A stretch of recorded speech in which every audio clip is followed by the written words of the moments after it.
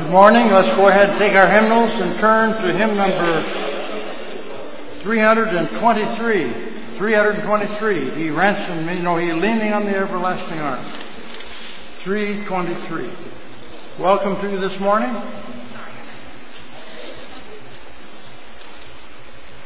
Good. 323. Go ahead, lady.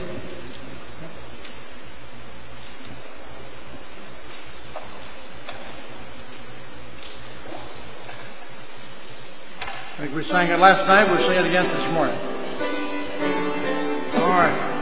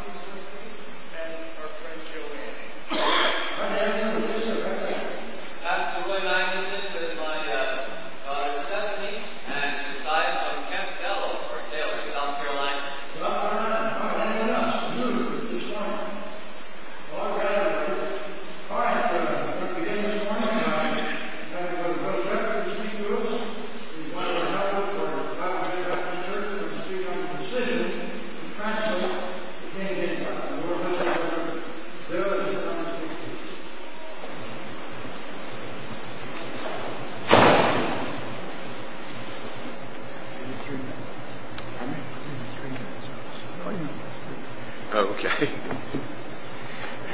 Good morning. The subject I'm going to be speaking on is a little boring, so you're going to have to put up with me for a while. It involves people behind the scenes who are eventually going to translate the Bible into our 1611 King James Bible. But as you will see, there's a lot of politics and internal bickering going on, and it's important to understand this because later on I want to discuss today's situation a little bit. So while traveling south from Scotland in 1603, James, the new king of England, was met by a Puritan delegation and presented with a millenary petition signed by 1,000 ministers of the Church of England. The Puritans were encouraged by the belief that James' views were similar to their own beliefs and that he would be sympathetic to their proposals. James, however, had written earlier that he considered the Puritans as pests. The demands of the Puritans presented to James in the petition was for the abolishment of mostly ritualistic daily practices, such as making the sign of the cross in baptism and clerical dress.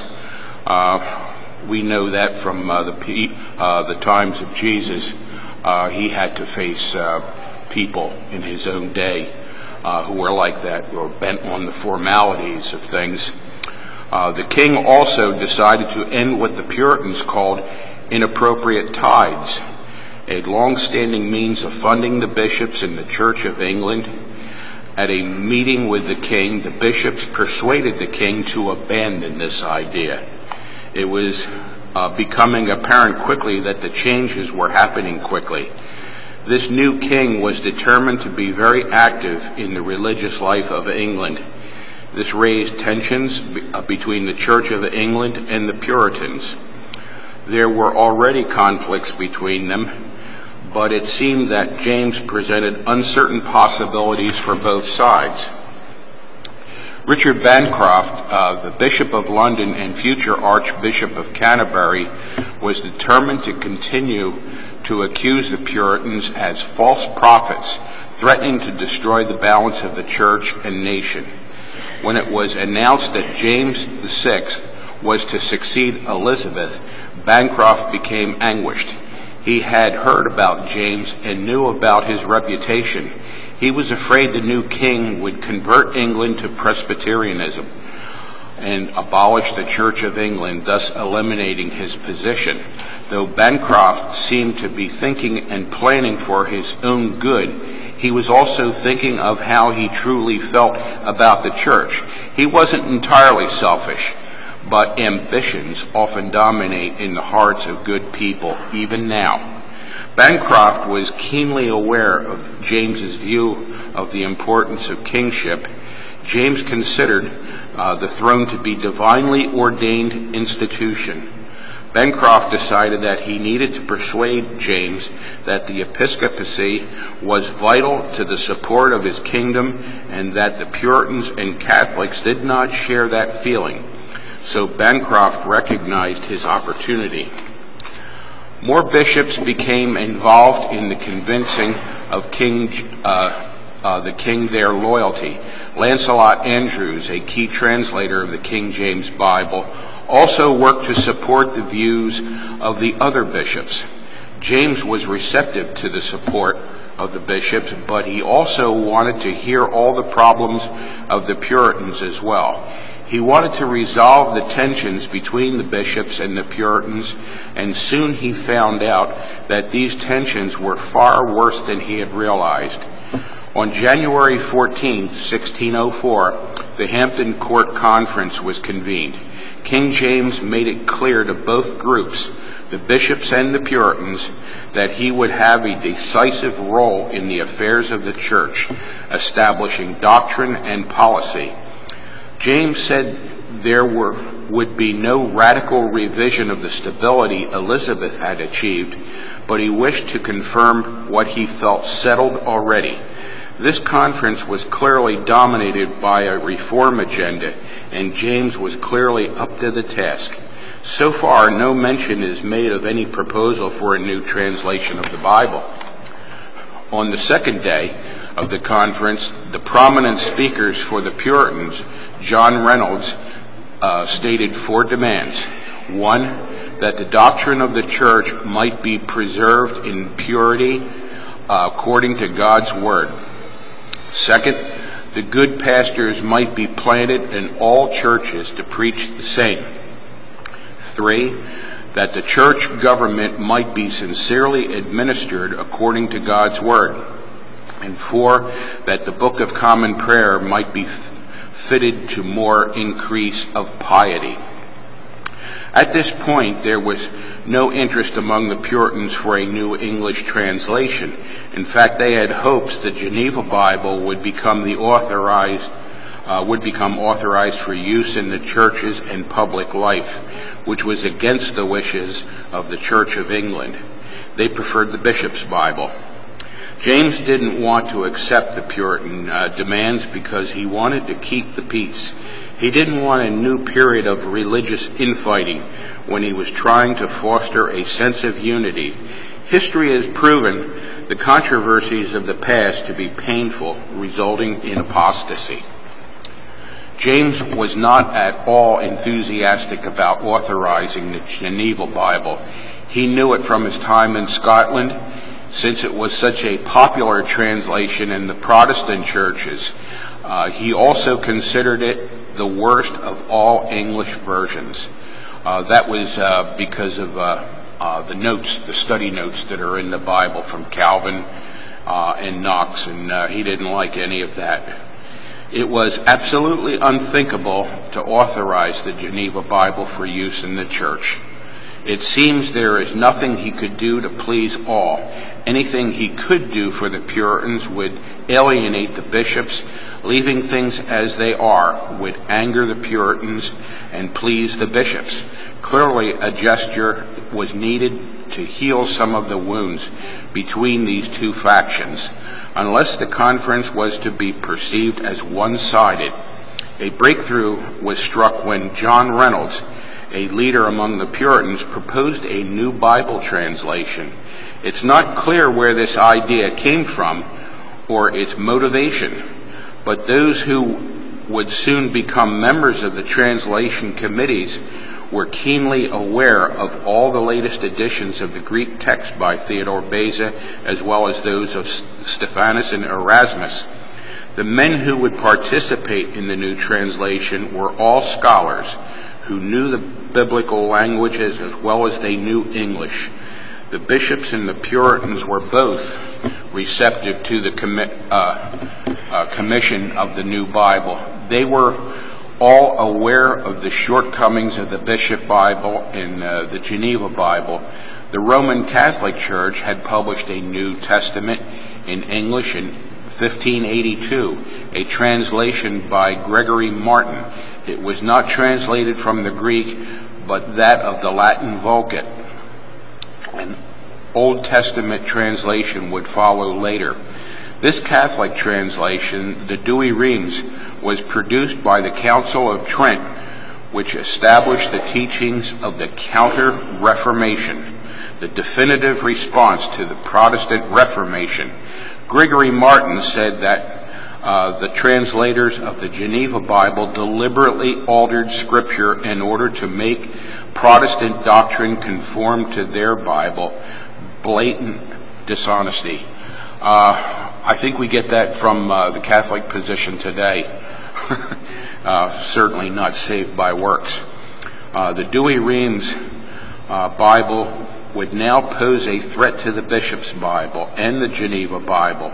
The Anglicans and the Puritans shared a profound dislike for Roman Catholicism, so this problem was now a challenge to be met. James thus directed the best learned from Cambridge and Oxford to begin work on a new translation of the Bible. The best learned are well known today, not just because of their Bible translation, but their superior expertise in language and their dedication to the task of the Bible. Some have claimed that the translators were actually inspired of God with revelation beyond what is actually in the Greek texts. The translator never made such a claim. Obviously, it was the providence of God that brought these men together and guided them in their work. But God didn't tell them what to write word for word.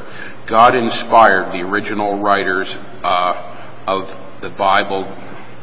That's something I wrote wrong. God did not inspire the original writers of the Bible. I'm sorry. He did inspire the original writers of the Bible by giving them each and every word. That was the inspiration. We just need to examine Scripture closely. 2 Peter 1, verse 21 says, "For the prophecy came not in old time by the will of man, but by holy men of God, spake as they were moved by the Holy Ghost." Scholarship and guidance from God gave us the King James Bible translators. The providence of God caused the need for these the new translation, and brought these men together when the Lord knew the time was right. We have a Bible we can trust. Many pastors preach directly from the King James Bible and often explain Greek words to clarify the meaning of Scripture. They do this because even though our Bible is great and we can rely on it, every word of that Bible, they have to clarify a little bit more, and that needs to be found in the Greek. It's important to be aware of the quality of our Bible. The original language text the translators, the theology, and the technique of translation did not occur with any modern translation. So we have a very special and precious Bible in our hands. Throughout history, there have been many people who have tried to cast doubt on the Bible by trying to change the meaning of Scripture, by saying the words are symbolic, or there are errors suggesting that in making copies, mistakes were introduced. But how could this be? In comparing Scripture with Scripture, we find clarity and truth. For example, in 2 Samuel 21:19, Elhanan slew the brother of Goliath. The modern versions say that he slew Goliath. And then earlier, we read that David slew Goliath. And yet we don't hear that mentioned very often. There are plenty of mistakes in the modern versions of the Bible. As the more we look at the King James Bible, the more we realize that it really is a very special book. This comes down to the simple fact that we have a Bible in the King James Version that is complete, accurate, historically correct, and and we read it literally, is reliable for our spiritual growth. We're confronted every day with confusion, churches that accept homosexuality, abortion, worldwide socialism, worldliness that dominates the hearts of its members, except on Sundays.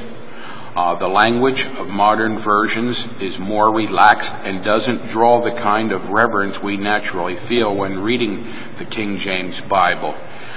These newer versions are not so accusatory as our King James Bible. When we read that, we realize, yes, we are sinners. We are not perfect. We can't make ourselves perfect. We cannot find our way to heaven. We need God's grace, and that comes only through Jesus Christ. I hope that everyone here will continue to read the KJV and keep in mind the reasons why it is preferred. We should also remember to make sure that our friends in church also understand why we use the KJV, and that they can also tell others. This is important because young pastors are coming out of the seminaries, as we heard about yesterday, and modernizing churches with CSSam, modern Bible versions, and liberalism. Liberalism in our society, as well as the liberalism in politics, is basically the same thing. We're not being discriminating when we become liberalists. Barack Obama has said the world is very peaceful today. With all of these killings from all these terrorists that have reached France and the United States and other countries, Germany has had a few of them, and all of the brutal fighting among Muslims themselves in the Middle East, especially in Syria, it's very clear that we do not have peace in this world, and how Barack Obama can go on television and say that we have so much peace. And I wonder how many people are listening to it and believing it and not remembering what they heard 30 minutes earlier on the news about the violence in the world. We have to be the same way. We have to wake up and see the differences within our churches, within the people who preach to us on television, and I wish they weren't there, but we need to take control of our own lives and understand things that are true. All that is true in the world is in the King James Bible. We're not going to find any truth on television or in the movies or anywhere in society. The only truth that we can encounter is in the Bible. We need to study it. Every year, I get on the phone and call churches and people all around the country to tell them about the upcoming Dean Burgon meeting. I do this throughout May and June. Every year, I still talk to new pastors who have recently come to their new church. as head pastors, some replacing King James Bible with a new version like the NASB or the ESV or the New King James Bible. Some of these new pastors are strong on traditional King James Bible, and I'm really glad to hear that. Sometimes I talk to the church secretary and I try to let them know that these DBS meetings aren't just for pastors, they're for everyone. Everyone in the church. They need to be aware of this. Either come here, or if they can't travel, something prevents them from doing this, listen to it on the internet. We're streaming live right now, all throughout the whole month of August, on the BibleForToday.org or the Dean Burgon Society.org. 24 hours a day for the whole month, these messages are going to be there. If you know somebody at home who is interested but has not had the chance to come to the Dean Burgon meeting, let them know about it. Most of our pastors work hard to make sure their people understand the importance of using the King James Bible. We as church members should feel obligated to help them by assisting new members and people we encounter outside of the church about our Bible.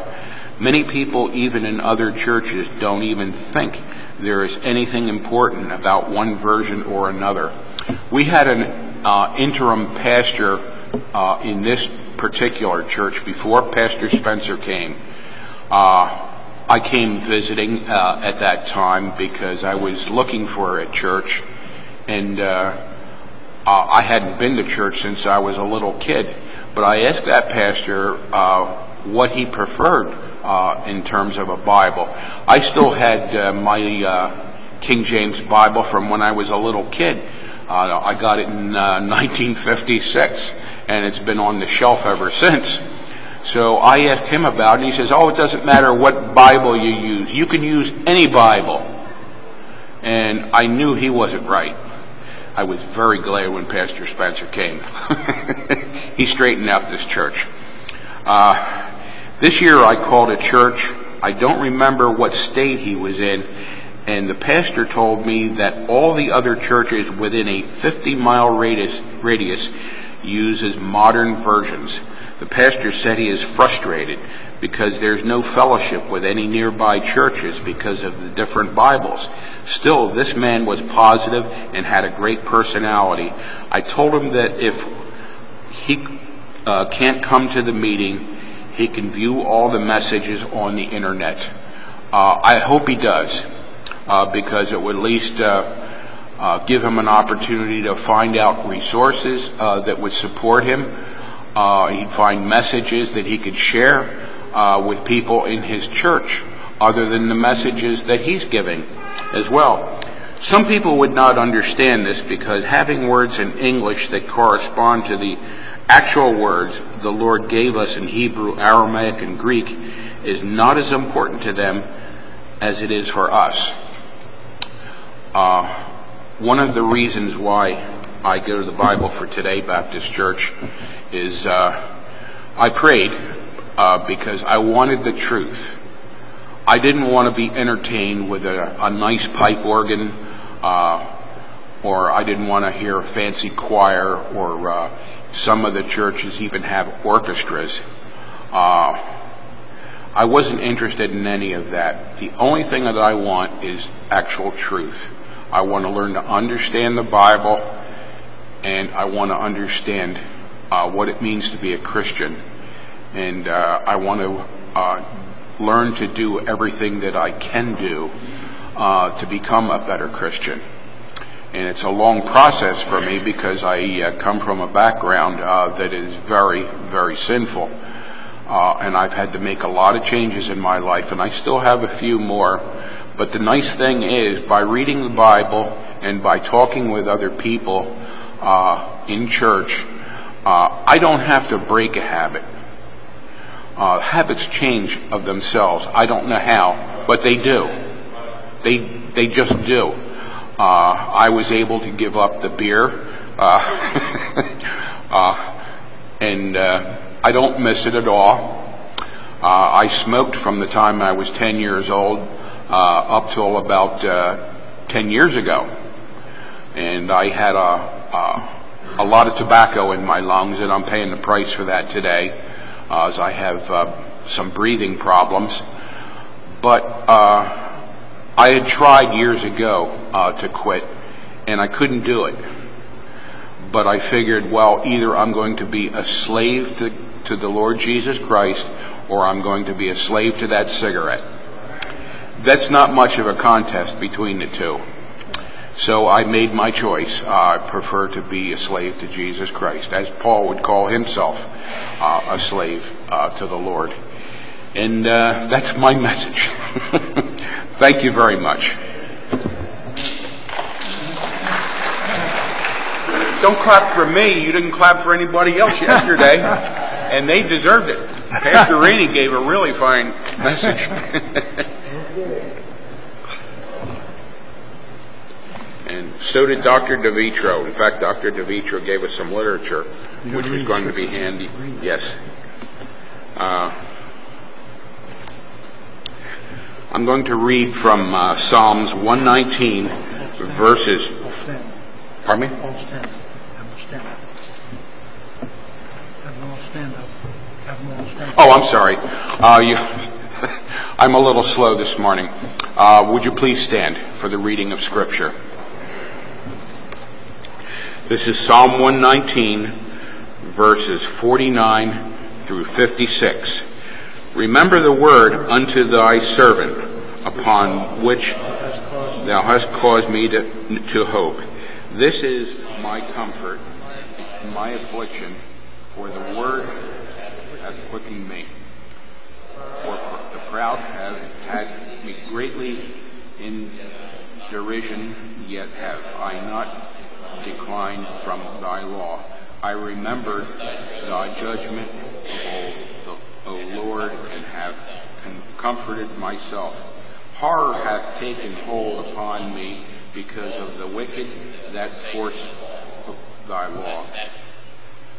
The statutes have been my songs in the house of my pilgrimage. I have remembered thy name, O Lord, in the might, and have kept thy law. This I had because I kept thy precepts. Thank you. You may seat. Can be seated? That's fine. Thank you, Bill. Bill's one of our executive advisory council members. Let's sing the hymn. We'll stand. We keep seated. That's fine. Number 268 in the garden. 268. We can be seated. That's fine. We can be seated. That's good. All right. 268.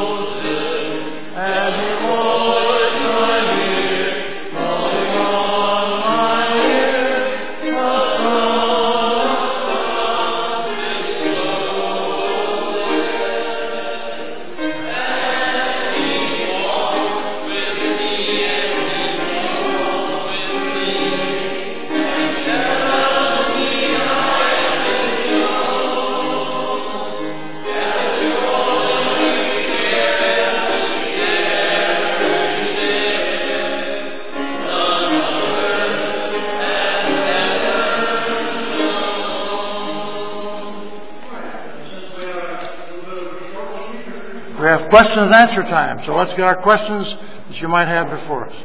Before we have the questions, those that came in after we announced that are new, didn't come in yesterday, but are new today, stand and give us your name and where you're from, please. Westmont, New Jersey. Any others that came? Yes, sir, back there. New York, all the way from New York. Any others that came in that weren't here earlier? Read Trish? Okay, Trish the wife. All right. All right, we have some questions and answer time. Yes, right there. Fine. All right. Anyone heard from Bill that just spoke when he called on the telephone Anybody here that talked to him on the phone and came because of it? Anybody that heard him and came? I guess nobody came, Bill, but at least maybe they're listening on the internet. All right. Do you have some questions that we might be able to have at this time? We have a few minutes.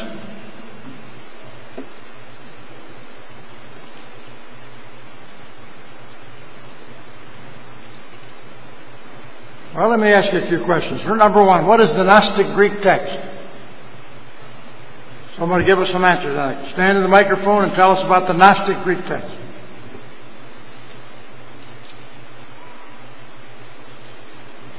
Anybody, come on. Executive Committee, Advisory Council. If you don't have questions, I'm going to ask you some questions. We've got some time here. We're not going to waste it. Go ahead. Dr. DeVitro, Vice President. The Gnostics grew up around Egypt, and they tied back into Greek philosophy and had the idea that all matter was equal, and that human beings were, well, the best idea is Christian Science, that our bodies are imaginary, we're corrupted by our bodies, and that somehow Jesus came down from heaven because we were so far away we couldn't find our way back, and so he's leading us back to heaven. Not anything with the cross or anything like that. So when the Bible got to Egypt, the scholars there began to chop into it and change things like the finished act became unto him who loved us, past tense, unto him who loves us, forever the process. And they didn't like the idea of finished salvation. So there's little tiny things where they changed it to progressive. They didn't like the deity of Christ, so they take that out. The blood didn't have that much importance to them, so they took that out. And it results in what we have as the modern text. Very good. Thank you, Dr. DeVitro. Other questions on your part? Yes, sir. Go right to the microphone, if you would, please. Yeah. When I was here 5 years ago, you guys had said that there was when people who read the Bible daily, I think you said, somebody said here that it was 80 or 85% of the people who read the Bible every single day, that they read the King James Bible, 80 to 85%. I'm just wondering, is that a statistic that still holds? Do you know anything? Is there any information about that? All right. People who read the Bible daily, 80 to 85% are using a King James Bible. All right. One of you brethren going to answer that question. Advisory Council, King James. Yes, Bond?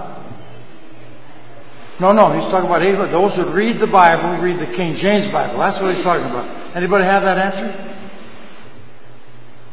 I think someone mentioned that general idea that more people are reading the King James who read the Bible than other Bibles. I heard that. I'm not sure positively, but I heard that. What other questions?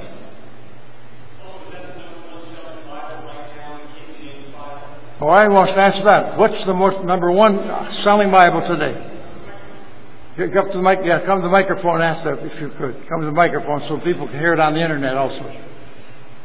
Just wanted to know what the number one selling Bible is. I heard that for the last 2 years it was the King James Bible. I was wondering if anybody else knows that answer. All right, Dr. Vitro, Vice President. Usually when we get the statistics like we got yesterday that it was the third, that's because they poll the major publishers of the Bible.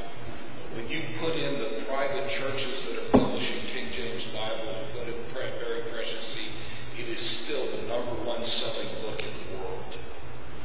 But again, the major publishers, that's all they count when they sell the second or whatever. So I don't have numbers to give you, but it's still the number one selling. And I think also in addition to that, the statistics many times, they include the NIV, for instance, New Testaments. Not the whole Bible, see? So that adds up. So that's absolutely correct. Other questions? Yes, sir. Come right up here, Brother Ed, to the microphone and ask your question. Brother Dr. Ed Smith. One of the easiest things in the New Testament to know if we had a critical text translation or a received text would be Mark chapter 16, verses 9 through 20 could be missing. How would I know if I had a translation from the Old Testament, from the Ben Asher or the Ben Chaim? How would I be able to tell that easily?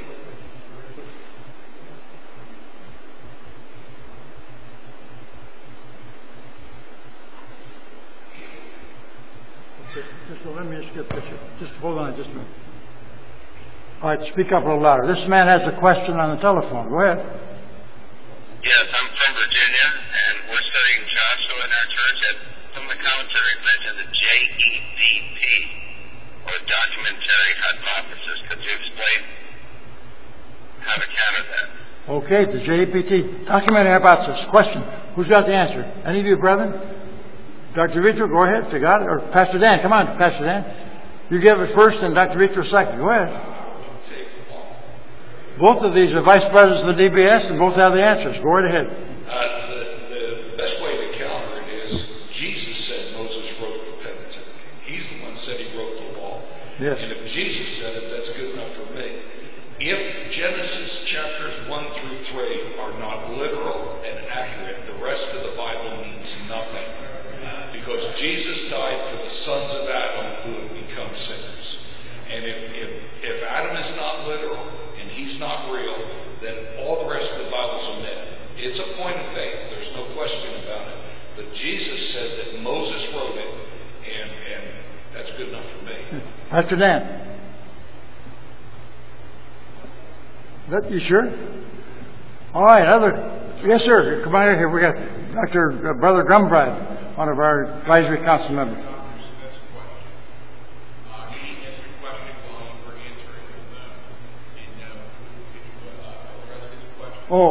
Yeah. What was the question again? I'm sorry. Yeah, Dr. Ed Smith. I'm sorry. Yeah, I'm very sorry about that. Go ahead, Brother Ed. I was asking a question. When you're looking at the translation from a critical text or from the received text, in Mark chapter 16, verses 9 through 20, so it's omitted in the critical text. How would I be able to look at a translation in the Old Testament and know if I was looking at something that was translated from the Ben Chaim versus the Ben Asher? All right, that's a good question. Brethren, who got the answers for that one? Ben Chaim, which is the proper Hebrew text, Ben Asher, the wrong Hebrew text. Dr. Vitro. There's a couple verses. One is the verse of Job. Though he slay me, yet will I serve him or trust him. They changed that one. But what's the one in Isaiah they changed? Not. That word not. Their joy shall not be increased. Yes. Becomes their joy. What is that verse? Something. Not increase the nation. And not increase the joy. And not increase the joy in the King James Bible. They take away a tittle, and it becomes and increase the joy. Turns it around, but I don't remember the exact reference. Yes. Isaiah 9. Okay, but they the actual Hebrew text between Ben Chaim and Ben Asher are not that different. I studied through Isaiah, went through Deuteronomy, went through. The difference is in the stupid notes that they're using. They are not translating from either one when they're bringing in these new translations. They're coming from the Masoretic notes around the outside, not the actual Hebrew text. They're bringing in the Dead Sea Scroll or the Septuagint, Samaritan Pentateuch, and they're not changing the text that much. I couldn't discover more than one or two tiny changes. But when they change the Old Testament, they're coming in from these other sources without changing the Hebrew text, and so it's hard to catch it. Regarding the difference between the Ben Chaim text, the good Hebrew text, and the Ben Asher, several years back, Miss Wade and I went over to England. We visited the Trinitarian Bible Society, and generally they're good people. And we asked one of the people, the ladies that was using the Hebrew text, were there many differences? And she said, maybe 10, 15 differences. I've tried to get the exact differences for many years, many decades, between the Ben Chaim and the Ben Asher Hebrew text. Some man tried it, and then they stopped in the middle. But my feeling is they're wrong. TBS, Trinitarian Bible Society, is dead wrong, saying just 5 or 10. If it's only 5 or 10, why did they change the Hebrew text in the year 19, whatever it was? They changed the first text that they had under, what is his name, the first guy? Under Kittle. The Kittle text was the proper text originally. Then all of a sudden they changed it in 1937. Why did they change from the one text to the other? unless there were tremendous, gigantic changes, and that's what they did. So anyhow, I believe that's right. So there's tremendous differences. We'd like to have some scholar who wants to compare and see what the exactly total differences, but they've started, but they quit. We don't really know. All we know is there's plenty of differences. Now this question, go right ahead. Sorry about that. I just wanted to comment on what is the most popular Bible printed or published today. And many people may not know this, but the King James Bible is copyrighted in England. And only the King's Press and anyone else that England allows to publish it can publish it in England. But the copyright is not there in the rest of the known world. Right. Because of that, anybody can print or put on the internet the content of the King James Bible. So many times those go forth and they're not counted amongst those that are sold or published. So the King James Bible is still the most popularly written and published and put forth Bible in the world. All right, thank you, Brother Grumbach. Yes, sir, back to that question. There's only 3 more minutes, so make it brief, please. I want to know about the Septuagint. Did the disciples quote from it? I know the Septuagint I heard had some... Did the disciples quote from the Septuagint A.D.? Well, brethren, who's got that question? Answer. Well, Dr. Vitri, you're close there to the microphone. Go ahead with it. A couple of years ago, I did a study on that because I'd heard the same thing. I looked at every Old Testament quote in John, in Acts, and in Hebrews, which they said were the most quoted. I did not find one single quote that was directly from the Septuagint. In fact, in doing more research, I'm convinced the Septuagint as a body did not exist until Origen's fifth column in the Hexapla. There were Greek targums, unofficial paraphrases. The Hebrews do not accept anything but the Hebrew as the Word of God. I think the main reason they say that they quoted the Septuagint is because they substituted the word Lord wherever the divine name appeared in the Old Testament. But I could not find a single one. And last year, what's his name? Floyd Nolan Jones? Yeah, Jones. Was at the meeting, and he took the concordances out of the major libraries, checked every single reference, and he could not find one single direct quote before 8 days. So I don't believe it was used. So as far as the date of the Septuagint, the apostates, the liberals, the fundamentalists, the new evangelicals, all they say is BC. Well, until I see the whole Septuagint in Greek BC, I will believe it. Now, there are a few books in Greek BC, but it's 80, as he says, the fifth column, hexapla of that man has got the whole thing in the AD. That's where it came, that's originated. So we've been lied to as far as Septuagint and quoting from Septuagint. A lot of people teach that, and we're taught in school and seminaries and schools, but as I say, that's a false statement. All right, we're glad to welcome our host pastor, Dr. Christian Spencer. He's going to be speaking to us this morning on the poetry of the King James Bible. May the Lord bless you, Dr. Spencer, as you come and speak to us. Thank you so much, Dr. Waite. And again, it is a delight to be hosting the Dean Bergen meetings this year. We had the privilege of hosting the 400th anniversary of the King James Bible here several years ago, and we're delighted that those of you who were then here are able to come back, and we are certainly glad for the new folks who are with us today. Poetry in the King James Bible.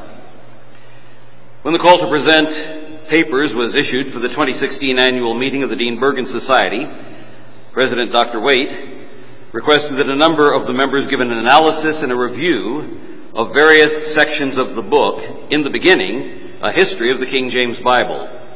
That's written by Alistair McGrath, Oxford 2000. This paper is a response to that call and focuses on section 11 of McGrath's book, which is page 179 and following, entitled Poetry in the Bible. Since section 11 is relatively brief, the review portion of this paper will also be brief. More attention will be focused in part 2 on the major segments of discussion that reflect the impact of biblical poetry in 6 different areas. Number 1, the nature of biblical Hebrew poetry and why the King James translators were wise in not trying to translate it into the then current forms of English poetry. Number 2, the contrasting nature of English language poetry in 1611. Number 3, the elements of English poetry that make it inappropriate for translating Hebrew poetry in any literal sense into English, and thus why the criticisms of the King James Version by modern translators are not only inappropriate but uninformed. Number 4, the issues raised by having divinely inspired poetry in the Bible. Number 5, the impact that the poetic sections of the Authorized Version have had in 3 different areas of study, including A, the impact these sections have had on the English language, B, the doctrinal foundation of the Church in the English-speaking world as related to these poetic sections, and C, the resulting English language Bible resources, and finally, Part 6, a summary and conclusion, restating a few possible answers to the attacks made by the critics who scorn the King James Version in favor of modern translations which handle the poetic sections differently. So we begin with Part 1, a review. It should first be noted that McGrath has a very extensive list of works consulted at the end of his book, including various catalogs of additional works allowing expanded study for the serious researcher who is interested in pursuing particular fields of interest on discrete topics related to the King James Bible. A few of these intersect with the purpose of this paper in discussion between prose and poetry, and I've given you many footnotes in this paper, so when it's published, you'll be able to see the footnotes if you get it from Dr. Waite.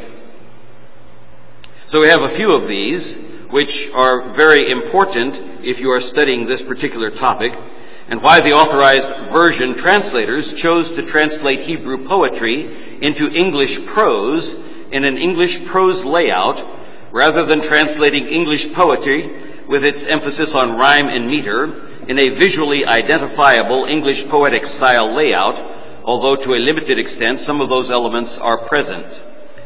Those who criticize the King James Version for its, quote, failure to incorporate English poetic style are blowing a smoke screen for their own more significant failures in at least 3 different areas.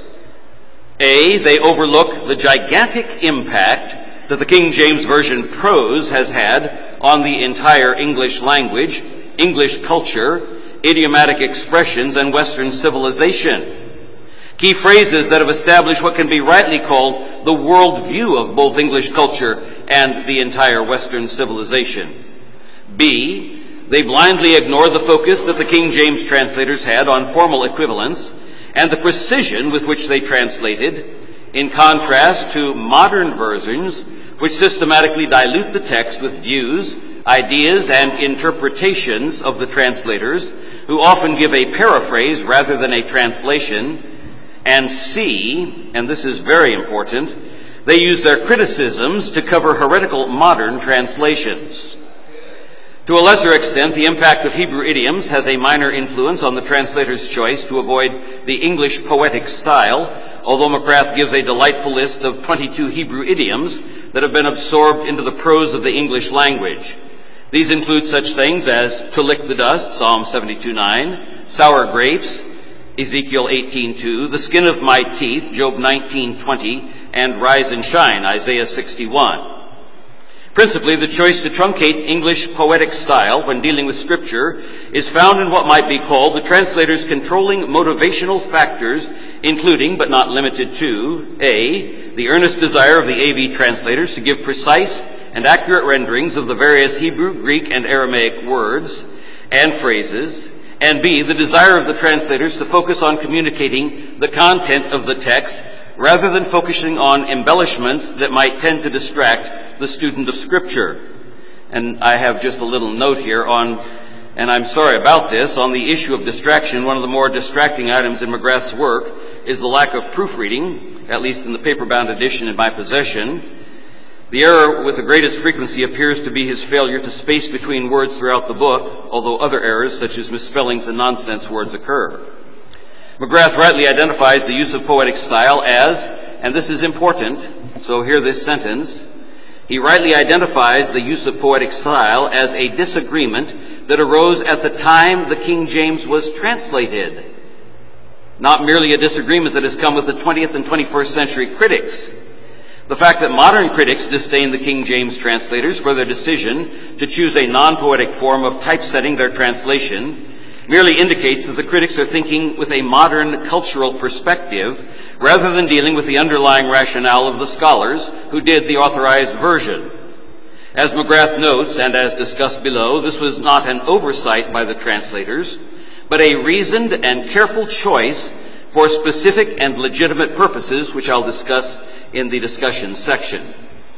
Quoting Sir Philip Sidney, whom he cites, McGrath shows that even at the time the AV was translated, there were certain misunderstandings about Hebrew poetry, which even Sidney himself, who lived at that time, admits, which the translators of the authorized version were trying to avoid with meticulous precision. In the quotation cited in footnote 10, Sidney uses several words which give striking reasons why the translators deliberately avoided the then current or in vogue poetic style of the secular culture. Sidney says that, quote, he presumes, unquote, that since the Psalms are poetic in nature, and that's true enough, of course, that, quote, therefore they are, quote, fully written in meter, unquote.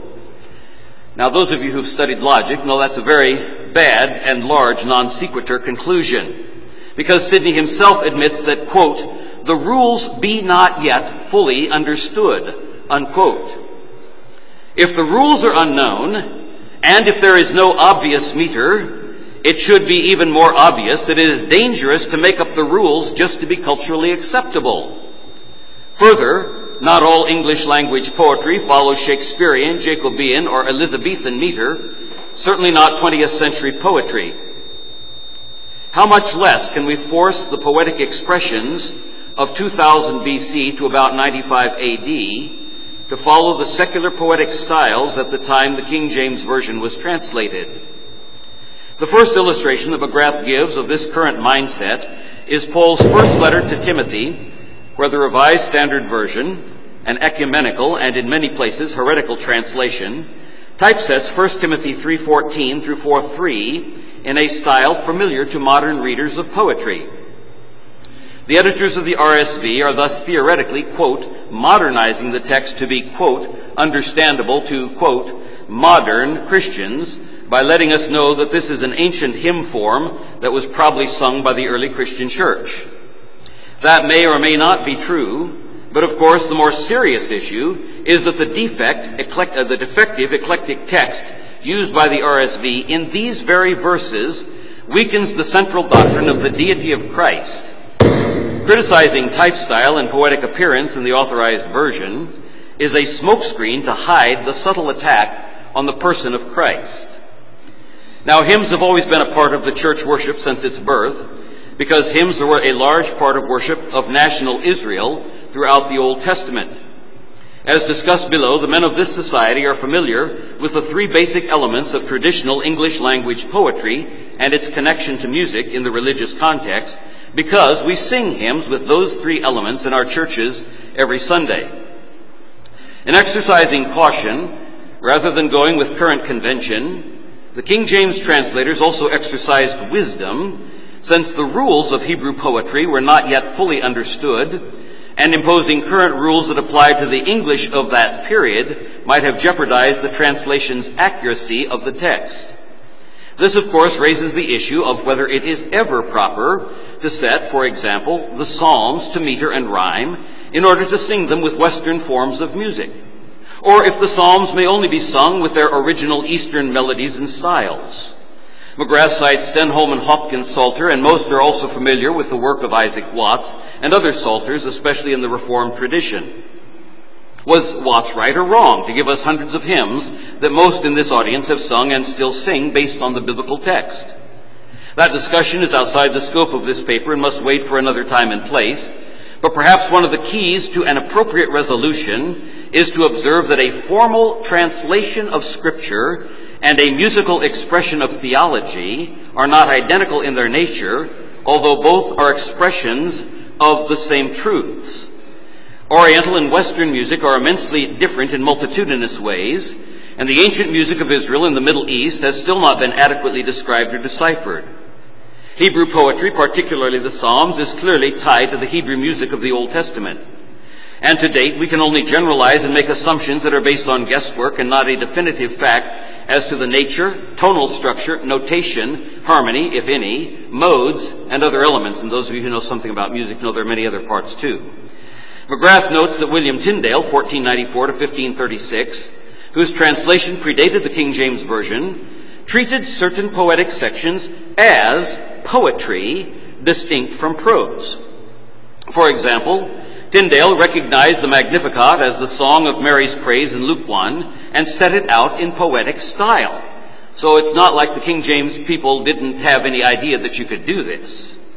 McGrath states, quote, "This was an issue that the King James translators could not overlook.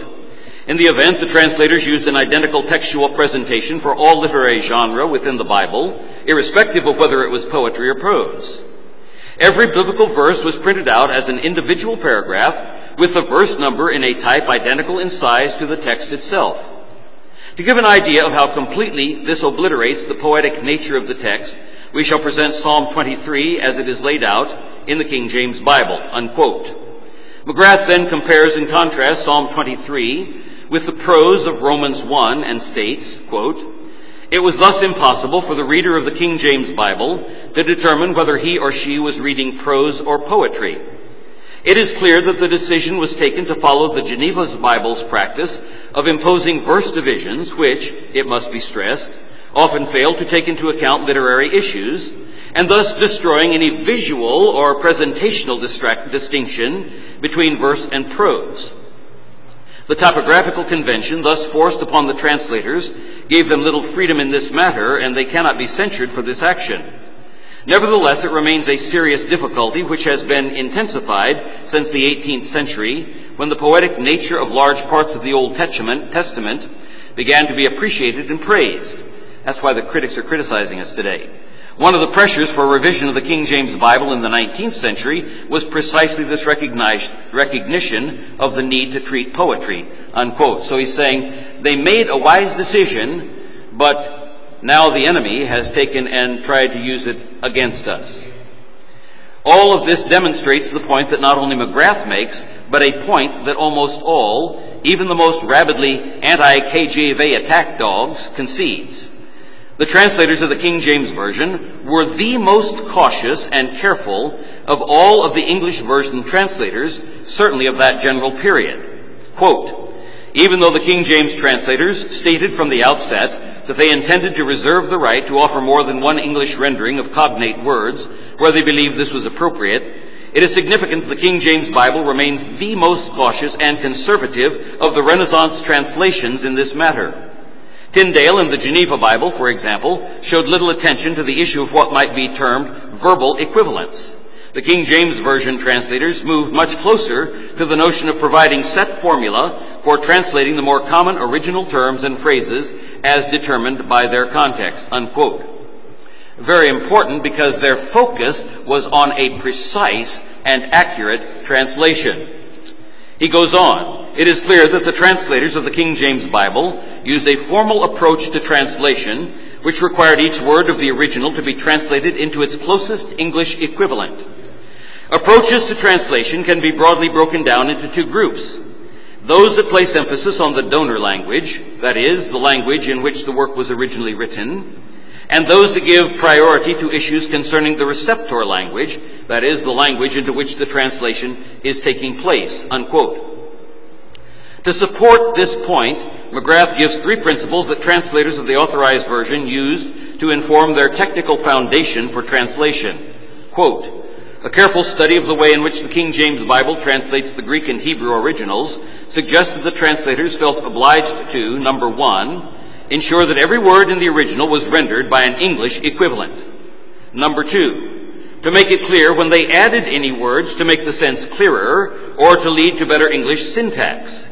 These words were originally indicated in Roman type, the remainder of the biblical text being typeset in black letter type. In more recent times, they are indicated by italics, following a precedent set by the Geneva Bible in 1560. Number three, they followed the basic word order of the original whenever possible, and that's sometimes tough. Those of you who know Hebrew, Hebrew word order is not the same as English word order. This general approach to translation can be shown to have been widespread in the late Middle Ages," unquote. McGrath points out that it is interesting to note that this same general, careful method of translation had been sought out in the writings of George Chapman, who translated the 7 books of the Iliad in 1598, just 13 years before the translation of the King James Bible. Quote, in his 1598 translation, 7 books of the Iliad, George Chapman set out what he regarded as being the ideal approach to be adopted by a translator. The worth of a skillful and worthy translator is to observe the sentences, figures, and forms of speech proposed in his author, his true sense and height, and to adorn them with figures and forms of oration fitted to the original in the same tongue to which they are translated. And these things I would gladly have made the question of whatsoever my labors have deserved. Unquote. If this care was used for a secular work such as the Iliad, should not as much care have been given to the King James Version of the Bible? Of course, and it was. Thus the voices of the critics are both hollow and petty. Chapman's secular translation work was well known in the academic circles of the day, and his comments were undoubtedly influential in the minds of many, if not all, of the King James Version translators.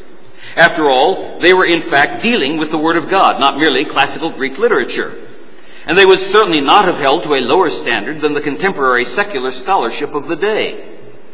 McGrath summarizes his observations with these words, quote, the hallmarks of a translation are thus fidelity to the original, both in terms of content and style, mingling technical precision with an awareness of the challenges and opportunities afforded by the language into which translation was to take place. The translator of the English Renaissance was thus not merely a verbal mechanic, but one who was concerned to achieve and retain elegance in the resulting translation. Some of such understanding is found in the King James Bible, which retains the word order of the original to a remarkable extent, while still making allowances for the need of the resulting text to be, in the first place, recognizably English, and on the second, intelligible. The King James translators seem to have taken the view, which corresponds with the consensus of the day, that an accurate translation is, by and large, a literal and formal translation. Unquote. Very important. By using formal equivalents, the King James Version was used by God in a remarkable way to help shape the Western mind to think, at least initially, with a Hebraic mindset, and to develop a biblical worldview that lasted for many generations of Western civilization. For this reason, McGrath notes, quote, one of the results of this important decision is that a significant number of essentially Hebrew ways of speaking became incorporated into the English language. This approach to translation has resulted in the receptor language, that's English, being enriched by the idioms drawn from the donor language, Hebrew. For this reason, the King James Bible has had a highly significant impact on the development of the English language, a matter that deserves to be considered in much greater detail, unquote.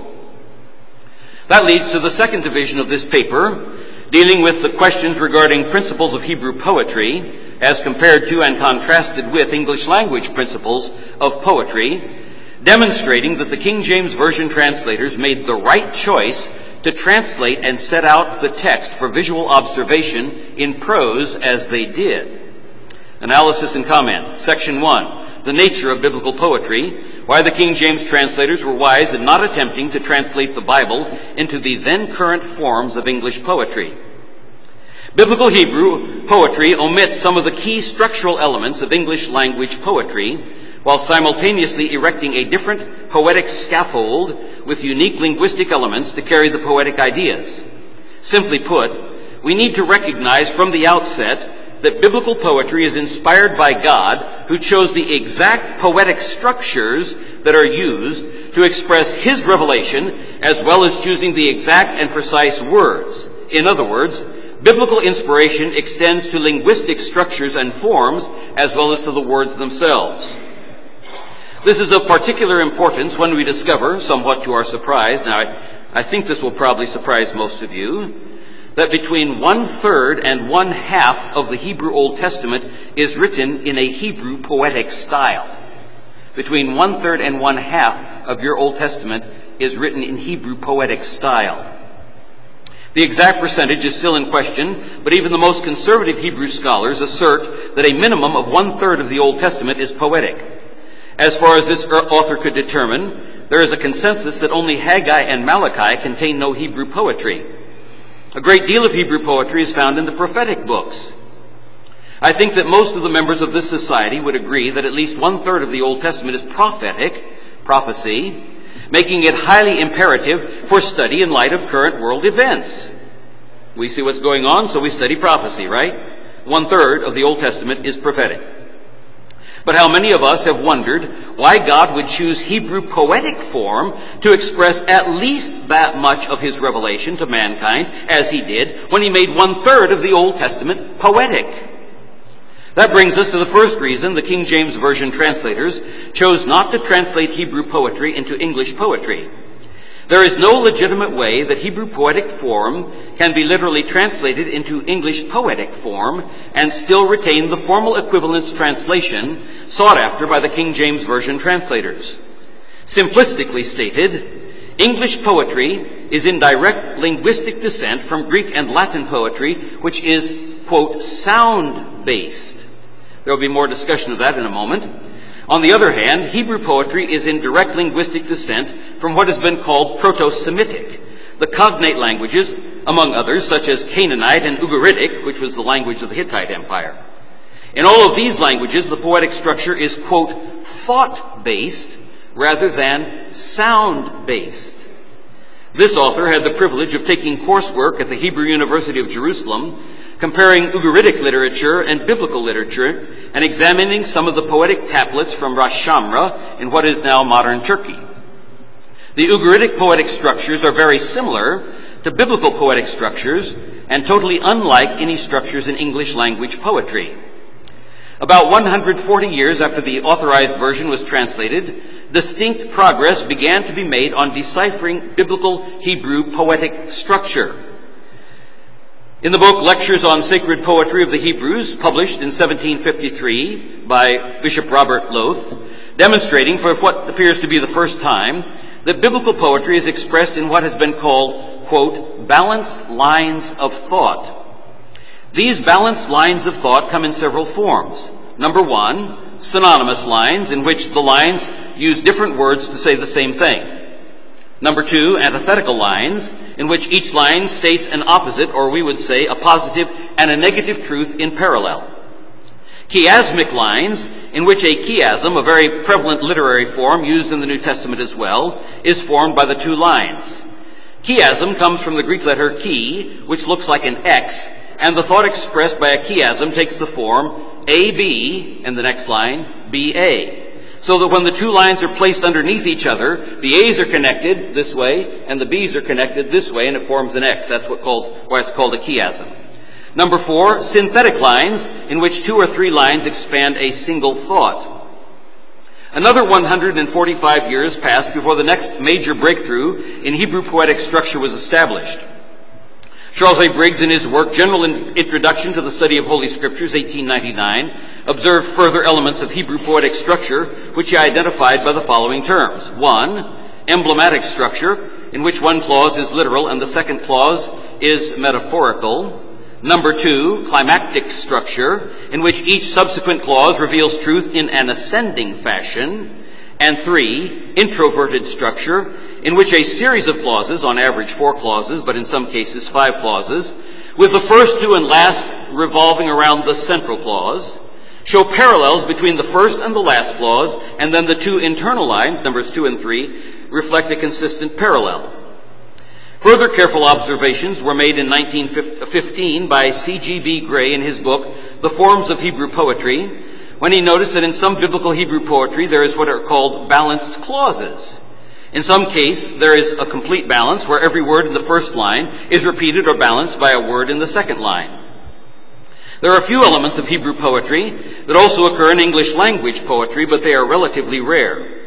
These are included in some of the acrostic psalms, such as Psalm 119 and Lamentations 1 through 4, which are poems showing an alliteration of consonants, also like Isaiah 1, 18 through 26, and poems showing an assonance or play on vowels, such as Exodus chapter 14, verse 14. As in other languages, most Hebrew poems have a theme. The most obvious of these is perhaps the Song of Songs. We know it as the Song of Solomon, Shir Shirim, which is a love poem reflecting highly satisfying marital love as well as expressing a symbolic portrayal of the relationship between Christ and his bride, the church. This in itself shows symbolic poetic metaphor can be grounded, and often usually is, in tangible reality, which can also be expressed in parallel in poetic form. This is also well known in English language poetry, though poetic frame and structure are different. The King James translators wisely sensed these issues, though the poetic structures were not fully developed or known at the time they did their work. As a result, they made listen carefully, they made the knowing and therefore the correct choice not to use the then contemporary English language poetic forms to express biblical Hebrew poetry, which would have been an unfaithful representation and thus an unfaithful translation under the standard of formal equivalency. Because Hebrew poetry does not use the same structural form used by English language poetry, the authorized version translators used the best form available for translation, which in this case was accurate prose. Without doing an exhaustive study of all the differently topically related biblical Hebrew poetic expressions, the following themes have been identified. Work songs, ballads, laments, epic history poems, war songs, benedictions or blessings, curses, taunts, hymns, that's psalms, acrostic poems, and even the magical text of Balaam in Numbers 24, 3 through 9. As we see the way in which Hebrew poetry can be used and is used to articulate so many themes, we have further insight into why God chose to use so much poetry in Scripture. Poetry is a powerful mnemonic device, regardless of the linguistic structure. Poetry is easy to remember, particularly when it is set to music. God wanted, and He still wants, His people to remember what He has taught them. This is particularly true when we see how much of the history of Israel is preserved in poetic form. For example, the narrative of Deborah and Barak in Judges 4 is written in prose, but the song of Deborah and Barak in Judges 5 is Hebrew poetry recording the exact same event. In the same way, we can compare Exodus 14. We see the narrative where Pharaoh and the Egyptians are drowned in the Red Sea. That's written in prose in chapter 14. But then we move to chapter 15, where the Song of Moses, describing the same event, is written in Hebrew poetic form. Summary. From these observations, we can come to the conclusion that one of the major characteristics of Hebrew poetry is thought parallelism. There is also parallelism in English language poetry, but the structural framework, as discussed above, is different. Section 2. The contrasting nature of English language poetry in 1611. Further reasons why the King James Version translators were wise in not trying to translate the Bible into the then current forms of English poetry. The three basic elements of English language poetry in the 1600s usually included some form of, number one, a rhyming scheme. In other words, the repetition of similar sounds, usually with the convention of what is called end rhyme, or in other words, the final words at the end of each line on alternate lines, or internal rhyme, where two or more words separated by punctuation rhyme on the same line. Number two, English language poetry in the 1600s included meter, that is, regular rhythm. And number three, word sounds, or we would say alliteration. These are collectively called sound play. In English language poetry, the goal is oral, public performance with emphasis on the spoken nature of the poetry, including dynamics, pauses, hand gestures, and body movement. These elements are almost completely missing in biblical Hebrew poetry. In other words, in other periods of English language poetry, some of these elements are predominant, and some periods they may also, like Hebrew, be essentially missing, as in what's called free verse, modern poetry, or unrhymed haiku poetry. Poetic form, now we're talking about form, in both biblical Hebrew and English language poetry has more in common than the formal structures discussed above. There are essentially three common types of poetic form.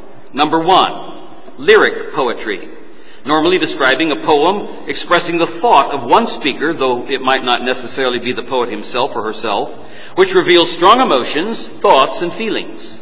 Most English language poetry, especially love poetry, sonnets, and so on, falls into this form category, but some biblical Hebrew poetry does as well, such as we mentioned a moment ago, the Song of Songs. Number 2, narrative poetry. Normally this refers to a poem that tells a story. It will follow either a strict historical line, such as the Midnight Ride of Paul Revere. Listen, my children, and you shall hear of the Midnight Ride of Paul Revere. On the 18th of April in 75, scarcely a man is now alive who remembers that famous day and year. Midnight Ride of Paul Revere. Or, if we have a historic poetry that is fictional history, such as the cremation of Sam McGee. There are strange things done in the midnight sun by the men who moil for gold. The Arctic trails have their secret tales that would make your blood run cold. The Northern Lights have seen queer sights, but the queerest they ever did see was that night on the marge of Lake Labarge I cremated Sam McGee. You get the idea. That's not Hebrew poetry. That's not the way they do it. Okay, that's narrative poetry. But we do have some. Narrative poetry gives the historical narrative, also traces a theme, such as redemption, as in the Song of Moses in Exodus 15. Narrative poetry usually has a plot line, specific characters, conflicts, intensifying action, climax, and a resolution. The third poetic form is what's called descriptive poetry. It normally describes the world that surrounds the speaker and expresses the worldview of the speaker. An illustration of this is Psalm 19, describing the majesty of the heavens, followed by a comparison and parallel to the Word of God in the second half of that psalm. This type of poetry paints beautiful, elaborate word pictures by the use of carefully crafted imagery, adjectives, allusions to things within the knowledge of the listener, and in pagan poetry may even allude to mythical beings and creatures. Descriptive poetry can also be emotional, but it is more outward focused, whereas lyric poetry is more focused on the personal and introspective themes. Much of the Hebrew poetry and the prophetic writings of the Old Testament falls into this category, particularly those sections dealing with the prophetic future blessings and future judgments. Now we move to section 3. Elements, and I'm running out of time. Elements of English language poetry that make it inappropriate for translating biblical Hebrew poetry in any literal sense into English, and thus why the poetic criticisms of the King James Version by modern translators are not only inappropriate and irrelevant, but uninformed. Of course, some poems combine elements of two or more of the three poetic elements of forms that we've just noted. Additionally, there are multiple subtypes of the three major forms listed above, including odes, that's lyric poems on a serious subject with ornate style and stanza patterns and of moderate length. Then there are elegies. Those are lyric poems that mourn the dead. That's not the same thing as a eulogy, by the way. Portions of Jeremiah and Ecclesiastes fit that sub-style. Sonnets, a 14-line lyric poem written in iambic pentameter. The two principal kinds of sonnets are Italian and Elizabethan, or what is also called Shakespearean or English sonnets. And by the way, because this is very appropriate and important for our discussion today, Shakespeare lived from 1564 to 1616, and his work was well known to the translators of the King James Version. He died just 5 years after the King James Version was put out. We'll talk about that more in a minute. Ballads, those are a musical narrative poem about ordinary people sung to folk tunes with simple but not complex rhythms. Epics are longer than odes and are usually orderly, dignified narrative poems in ornate ceremonial style that tell the deeds of some hero.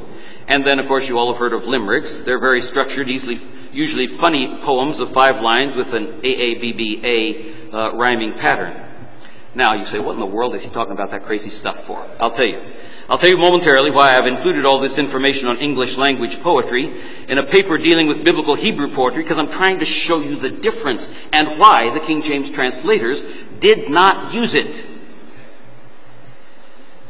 Okay, so I'll tell you in just a moment why I'm doing that. But as a legal argument, and you know I'm a lawyer too, I have to first lay a foundation. That's what I'm doing right now. For those of you who are English majors, you know that this has only been a very brief overview. We've chosen not to discuss the elements of poetic foot, that's the number of rhyming units in a traditional line of metered poetry. We haven't discussed irregularity in metered poems, blank verse, free verse, denotation and connotation of words used in poetry in contrast to the same words being used in poetry, which incidentally has a bearing on why the AV used prose rather than poetry, but can't be discussed here because we've got time constraints, and other technical poetic terms. But this overview will give us enough of a foundation to answer the questions we have asked. And these are the questions. Why is English poetry inappropriate for accurately translating biblical Hebrew poetry? And 2, why did the Authorized Version translators choose to avoid English poetic forms? First, let me state the value of English language poetry, including both it is totally appropriate and it has a needed place in our language, including descriptive poems about biblical events such as the destruction of Sennacherib by Lord Byron, that's George Gordon. And I'll give you just a little bit of that so you can see. What he's describing here is what is found in 2 Kings 18 and 19, 2 Chronicles 32, and Isaiah 36 through 37. He put it into English language poetic form.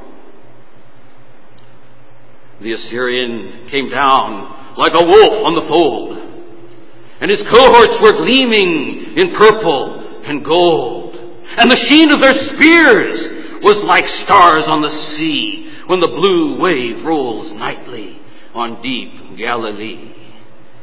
And then in 6 incredibly powerful and beautiful stanzas describing the annihilation of the Assyrians who surrounded Jerusalem, Lord Byron ends with these words: "And the widows of Asher are loud in their wail, and the idols are broke in the temple of Baal, and the might of the Gentile, unsmote by the sword, hath melted like snow in the glance of the Lord." In my opinion, it's fully appropriate to produce poetry on a biblical subject, just as is it fully appropriate to write music on a biblical subject with biblical texts. Even great music such as Handel's Messiah or Mendelssohn's Oratorio Elijah or Bach's St. Matthew's Passion, and certainly the hymns that we sing in church every week, if theologically accurate and set to Christ-honoring music, they're fully appropriate. But it would have been totally inappropriate to try to translate the Hebrew poetic text into English language poetry in the King James Bible. If that's the case, we have to ask the question, why? So let me illustrate. As you probably have guessed, I love English language poetry, such as, for example, Crossing the Bar by Alfred Lord Tennyson. That poem expresses an incredible soul-moving desire for heaven, a desire to see our Savior. I memorized it and have quoted it to myself many, many times since my dear wife Judy fell asleep in the arms of Jesus. Sunset, and evening star, and one clear call for me. And let there be no moaning of the bar when I put out to sea, but such a tide as moving seems asleep, too full for sound and foam, when that which drew from out the boundless deep turns again home. Twilight and evening bell, and after that the dark. And let there be no sadness of farewell when I embark. For though from out our bourne of time and place the flood may bear me far, I hope to see my pilot face to face when I have crossed the bar. It's beautiful. It expresses incredible truths about death and heaven. But it is a poem, not a translation of Scripture. Poetry is a compact way of stating deep truth that reaches not only the mind, but also the emotions with poignant, graceful, and precise language. That is the reason that so many of the great and lasting hymns have such a powerful impact on the hearers.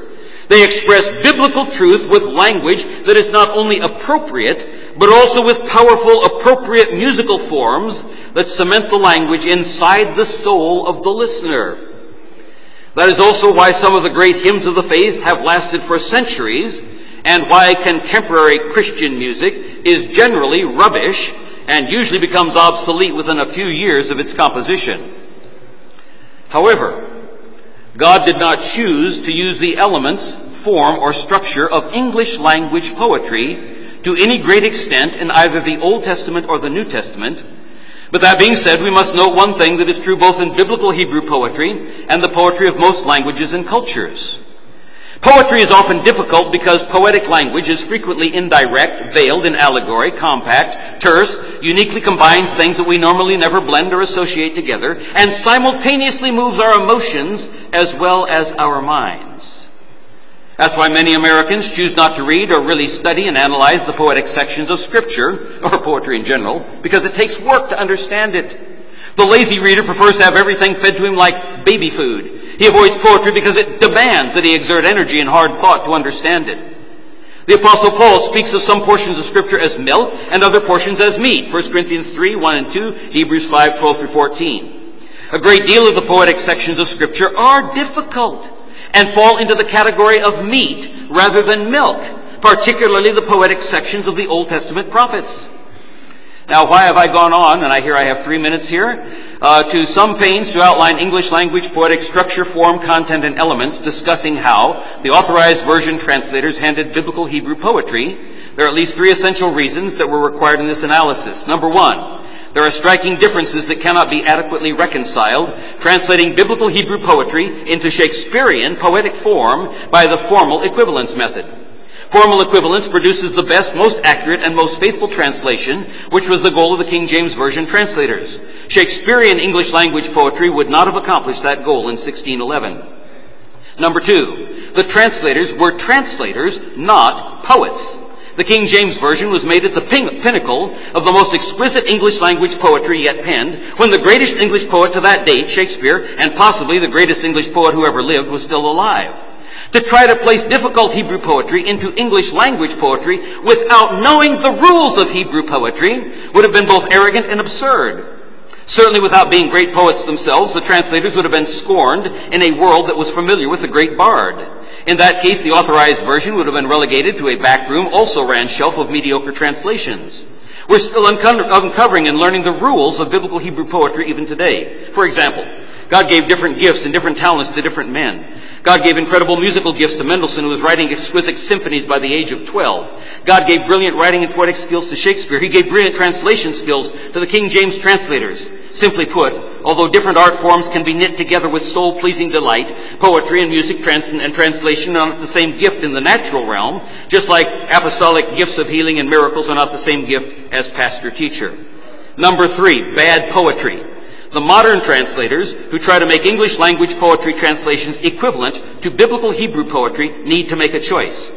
Are they going to be a faithful, accurate, precise translator, or are they going to be very bad poets proudly waving their poetic rags in public? Some of the modern translators have obviously chosen to be very bad poets.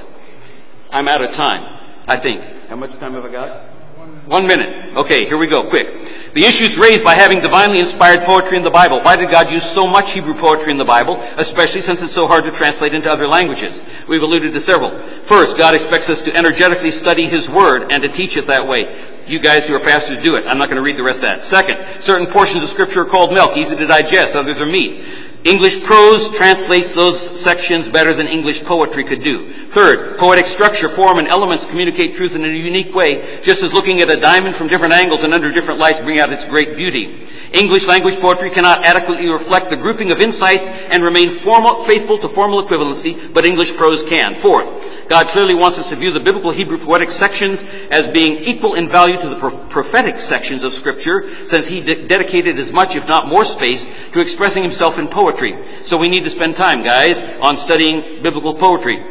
Fifth, and I love this one, Hebrew poetry gives a beautiful insight into the nature and character of God.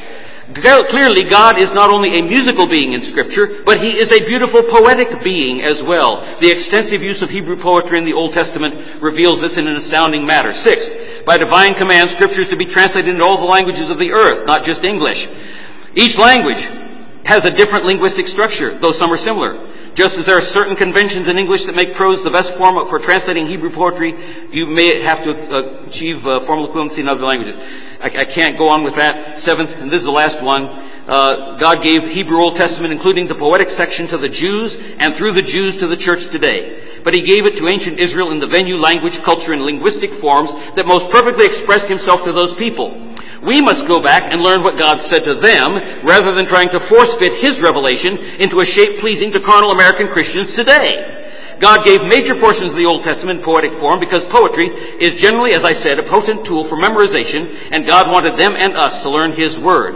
And I've given some illustrations. And then you'll have to, if you want to know what the last page says, you have to get the book and read it. Oh, yes, the scripture reading. Thank you, Dr. Waite. I moved fast, but not fast enough. All right, let's stand and read together Psalm 119, verses 57 through 64. Psalm 119, and we'll read it together, verses 57 through 64. Chet. Thou art my portion, O Lord. I have said that I would keep thy words. I entreated thy favor with my whole heart. Be merciful unto me according to thy word. I thought on my ways and turned my feet unto thy testimonies.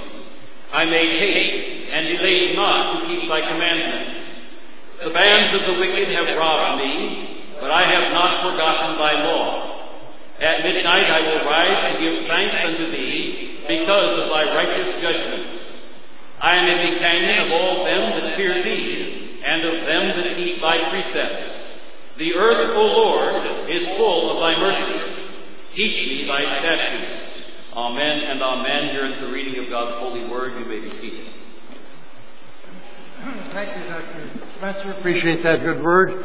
Let's open our hymnals now to hymn number 255. 255, He hideth my soul. Before we sing, just want to mention those that are listening to us, give us questions if you wish. Simply write us questions at bftbc.org. Questions at bftbc.org. I forgot to announce that earlier, so I want everybody out there in the internet land to write us if you can. 255, He hideth my soul.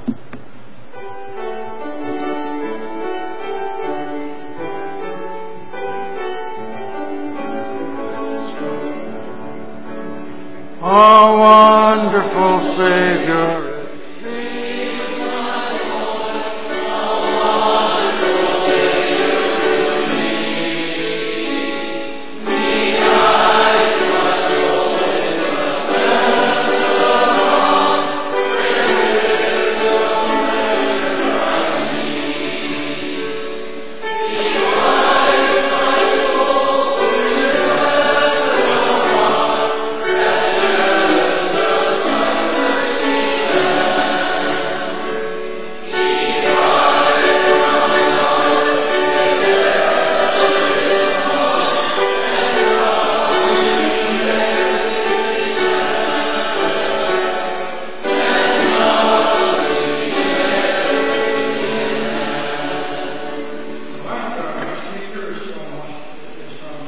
Australia is one of our church's missionaries, Dr. Jack Mormon. I've listened to every one of these messages that he gave to us. And he says, what would happen, what would matter if 10 different questions What would it matter if? It talks about the Bible, talks about having the right Bible, so I hope you'll pay close attention. He's one of our executive committee members of our Dean Bergen Society. He's from England. I said Australia. He's from England. Jack Mormon. Go right ahead.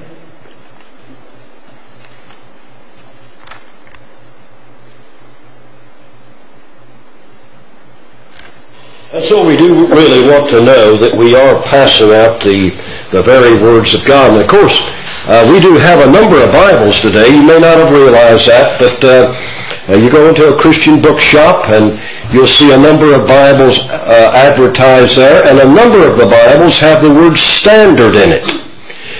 You can get the New Revised Standard Version.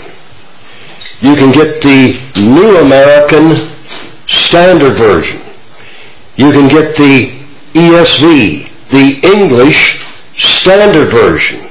And of course we believe everything they tell us, and the publishers said it's a standard, and they don't tell us that it's a revision of a previous standard. It used to be the Revised Standard Version, now it's the New Revised Standard Version, and the New American Standard Version is really the New American Standard Version, and that was a revision of the American Standard Version that came out quite some time ago, and of course it just came out, and before they knew it was going to be a standard version or not, they published it as the English Standard Version. Time would tell, though. Time would tell. And we do have a Bible that it has been a standard version, and for about 400 years.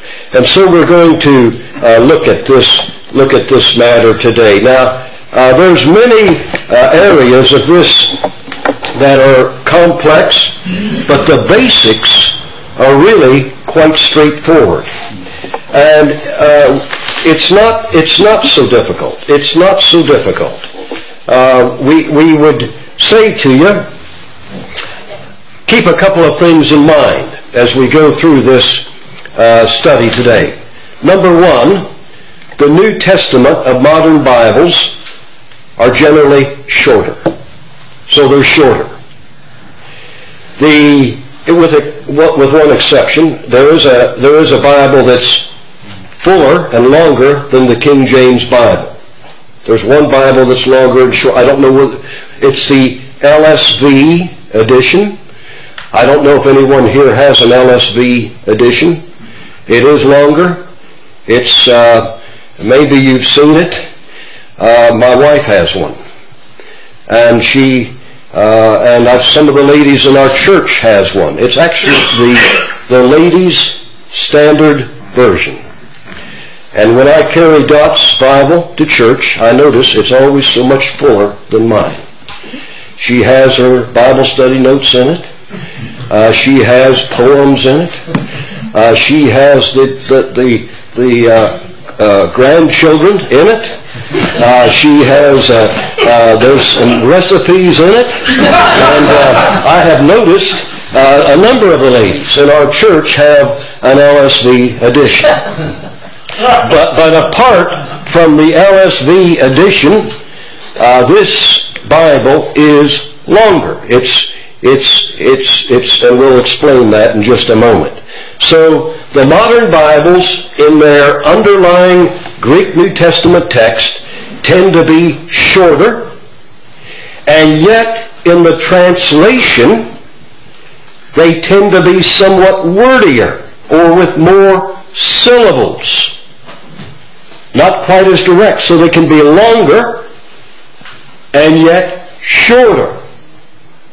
And then keep in mind that the reason for the issue today will hark back to two very old manuscripts. We'll be making reference to them. The fact that there is such a difference in the New Testament harks back to two manuscripts, Codex Vaticanus, Codex Sinaiticus, and these were written around 350 or 60 A.D. So keep that in mind. Shorter, longer, wordier. These two manuscripts, keep another thing in mind. God has promised that He would preserve His words. There are almost as many passages in the Bible, and we'll give them to you here, dealing with the matter of God preserving His words, as the fact that they are in fact inspired of Him. They were inspired verbally, not merely the thought. Isaiah, put it in your own words, not that at all. He gave Isaiah the very words. They were inspired verbally, and they have been preserved verbally. So much so that we can say, as we've already made reference to Matthew chapter 24:35, heaven and earth shall pass away, but my words will not pass away. We're going to begin today just with an overview, and in presenting this is the best way I have known to present it. If you've heard this, I got Stuart there. Stuart could probably, if something happens to me, Stuart could probably come up here and take over. So, that has happened while I've been speaking, and so we'll wait for you, Stuart, but try to do a good job if you do your best. Don't do it. But anyway, this is a big issue. And I know for everything that we learn, there's a learning curve. I didn't understand this to begin with. I began memorizing verses as soon as I was converted. I would suggest to you, memorize verses. If a man love me, he will keep my words. And my Father will love him. And we will make our abode with him. And we want him to make his abode with us. Amen. And we want to keep his words. We really do. And so that's John 14:23. And memorize Scripture. Start doing it younger. When you're younger, it's a bit easier when you're younger. I can't quite figure out the reason, but it is. Do it when you're younger. As we get on, we never forget, but we just don't always remember. And but start early. But as we look at this, I'm going to give you 10 would it matters. 10 would it matters in introducing this subject this morning. Number 1, would it matter if the underlying Greek text, the New Testament, originally written in Greek, the Old Testament, originally written in Hebrew?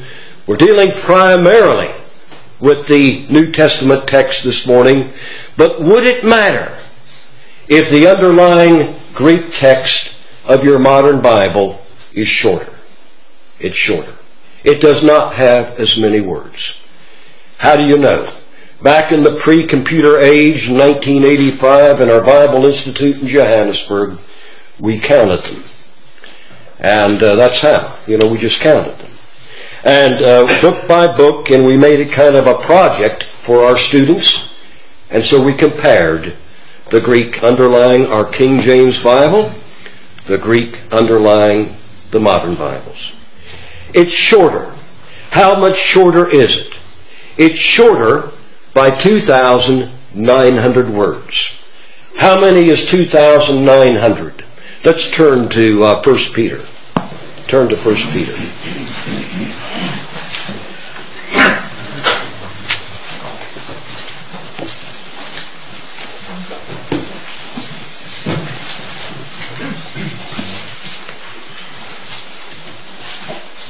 Look at 1 Peter chapter 1.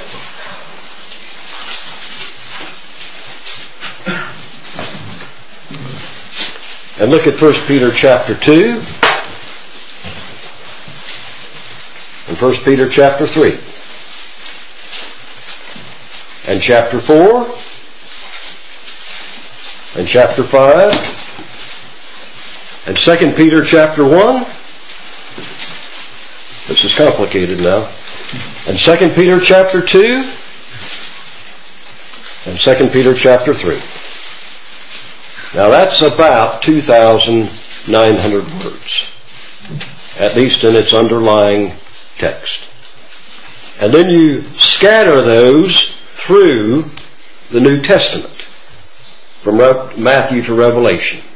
So that's how much shorter the underlying text is of these so-called standard Bibles, the English Standard Version, Revised Standard Version, New American Standard Version, NIV. That's how much shorter they are in their underlying Greek text. Why are they shorter? Because they reflect these two old manuscripts that were brought to bear upon Bible translation in the late 1880s. We'll make more reference to that. So, they're shorter. Would it matter if in addition to being shorter, there's about 8,000 differences between the Greek text, and I'm talking here about the New Testament, we're not dealing with the Old Testament, the Greek text based on these two manuscripts underlying the modern version and the Greek text underlying the King James Version. 8,000. You say, how do you know? We counted them. We counted them. We counted them actually in the pre-computer days, but we did count them. And people say, well, one of the proponents of the modern Bible said there's really not that big of an issue. All of the differences could be put on one page. Yes, they could all be put on one page if you write small enough and if the page is big enough. But there's 8,000 differences. And I've got them all here. We've got them all, and they're all here. They're all here. There's 8,000 differences. Now, it can be a difference in a word, an alteration of different words. It can be a subtraction. It can be, in a few cases, an addition.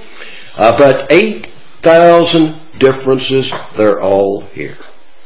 So would it matter? That's our second, would it matter? Would it matter? Number 3, would it matter if key doctrines are not as clearly stated in the modern Bibles? Would it matter if Ephesians 3 verse 9 says God created all things by Jesus Christ? But Jesus Christ is missing in the modern Bibles because of these two old manuscripts. Would it matter if 1 Corinthians 15:47, the second man is the Lord from heaven? Lord is missing in the modern Bibles. Would it matter if 1 Timothy chapter 3 verse 16 says, and without controversy, great is the mystery of godliness, God was manifest in the flesh, has been changed to He was manifest in the flesh. Well, we know He was, but was He God? 1 Timothy 3:16. And there are many examples like that. And of course the example that we've often used, as you fly across the Atlantic, these airplanes have 3 engines. And it's very comforting. And they say, well, you can find the Trinity in the New American Standard Bible. Of course you can. You can find it in the NIV. Certainly. You'll have to look a little bit harder for it, though. And it is comforting also to know that on these airplanes that cross the Atlantic, they have maybe 3 engines or 4 engines, but they can fly on only one. But if you don't mind, let's have all 4. Let's really have all 4. Let's keep all 4. And so we want all of it. We want all of it. We don't want... So that's our third, would it matter? Would it matter? Number 4, would it matter if, for example, the word hell has been completely taken out of the NIV Old Testament and reduced substantially in the New Testament. Now this is more of an issue of the philosophy of the translator. This is not really a textual issue, but I want to see where you're going. That people do not like the thought. They don't mind using hell in their vocabulary, but they don't seem to want it quite so directly stated in their Bible. And so what will we do? Well, we'll take it completely out of the Old Testament and the NIV. We'll change it to the Hebrew or the Greek word, Sheol or Hades, which certainly isn't going to offend the man who gets drunk and beats his wife, that he might go to Sheol. But if you tell him that he's going to hell, that's a bit different. We know what hell means. We don't know what Sheol means. And so that is, would it matter if in Psalm 9:17 the wicked shall be turned into hell has been changed to the wicked return to the grave? NIV. The wicked return to the grave. I mean, I've forgotten their names. These people that knock on your doors with a briefcase and they want to sell you something, or not to give you, Jehovah. That would make them rejoice. That's like the New World Translation. Would it matter if Psalms 86 verse 13, thou hast delivered my soul from the lowest hell, has been changed to, in the NIV, you have delivered my soul from the depths of the grave? Big difference. Big difference. The fifth, would it matter? Would it matter if the names of Christ have been removed from the modern Bibles? For example, in the NIV they've been removed 176 times. In the New American Standard Bible, generally considered to be a more conservative of the Bible, they've been removed 214 times. 214 fewer instances. Let's pursue this a little bit. Would it matter, and I'll take 5 and 6 together, would it matter if these missing names frequently result in a disassociation of the name Jesus from Christ? In other words, it would just be Christ or Jesus, but it wouldn't be Jesus Christ. The name Jesus from a statement of deity. The name Jesus from a miracle. In other words, Jesus has been, in this removal of names, there are 88 instances where Jesus has been removed from Christ, from a miracle, or from a statement of deity. And we'll take 5, 6, and 7 together, and would it matters, because these are kind of interconnected. So you've got this, but let me just say this. In other words, in Matthew chapter 4, 23, it says, Jesus went about all Galilee healing, but in many of the modern Bibles, Jesus is not there. In Matthew 8:29, it says, the demons cried out, Son of God, rather than Jesus, thou Son of God. So Jesus, the name above every name, Jehovah the Savior, though the name of his humanity, we know, has been disassociated. Now that's the 6th, would it matter, but that leads on into the 7th. Would it matter if this disassociation of the name Jesus fits in with a five-fold warning at the end of the Bible. You got a five-fold warning we're going to look at in just a moment. I was converted, I won't tell you the year, 1960, well, I'll tell you. A fellow was telling me at church, he says, my mother never wants to know how old she is. And he kept going on, and I said, by the way, how old is your mother? And but 1964, I was converted. My wife and I had been married only a couple of months. We were married on a date that just about everyone remembers. We were married November the 22nd, 1963, Dallas, Texas. That's when the president was assassinated. That's the day we were married. And Dot and I, that was our start. And I was converted shortly after that. And but I began immediately reading the Bible, and just read it and read it and read it, and I tried to start memorizing it, and almost immediately just keep reading it. And I got this idea: I'm going to try and read the New Testament through once a week. Well, that didn't work. It really didn't. But you know, a young Christian, and we do want to read it, but we want to be reasonable about reading it.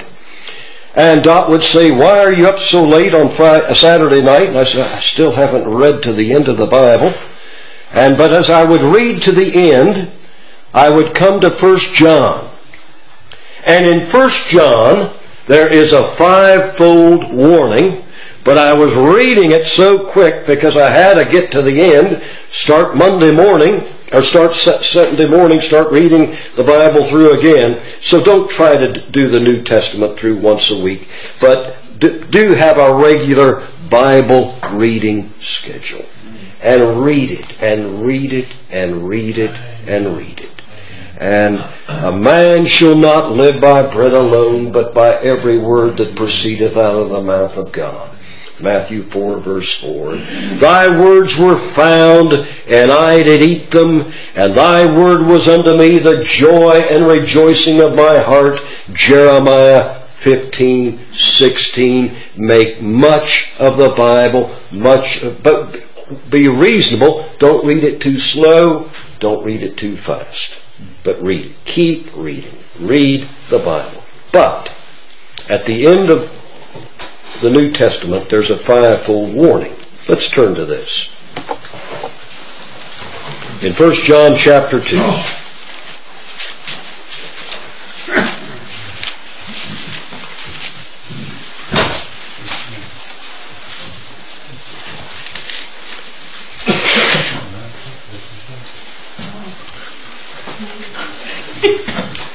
In 1 John chapter 2, and if you would like to just put a 1, 2, 3 beside these verses, it will help you make reference to it. We've got a five-fold warning. 1 John chapter 2 and verse 22. It says, who is a liar but he that denieth that Jesus is the Christ? You see, that's disassociation there. He is Antichrist, that denieth the Father and the Son. So, doesn't everyone believe that Jesus is the Christ? Well, here's a warning that would indicate not. Look at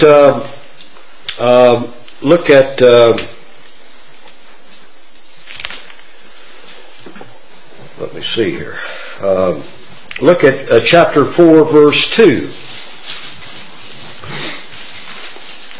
Hereby know ye the Spirit of God.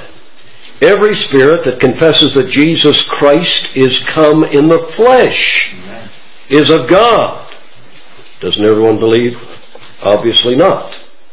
Look at chapter 5 and verse 1. This is our third warning. Whosoever believeth that Jesus is the Christ is born of God. Jesus is the Christ. Chapter 5, verse 5. This is the fourth one. At the end of the verse. But he that believeth that Jesus is the Son of God. I'm sorry, let's read the entire. Who is he that overcometh the world? But he that believeth that Jesus is the Son of God. And then 2 John verse 7 to complete the fivefold warning.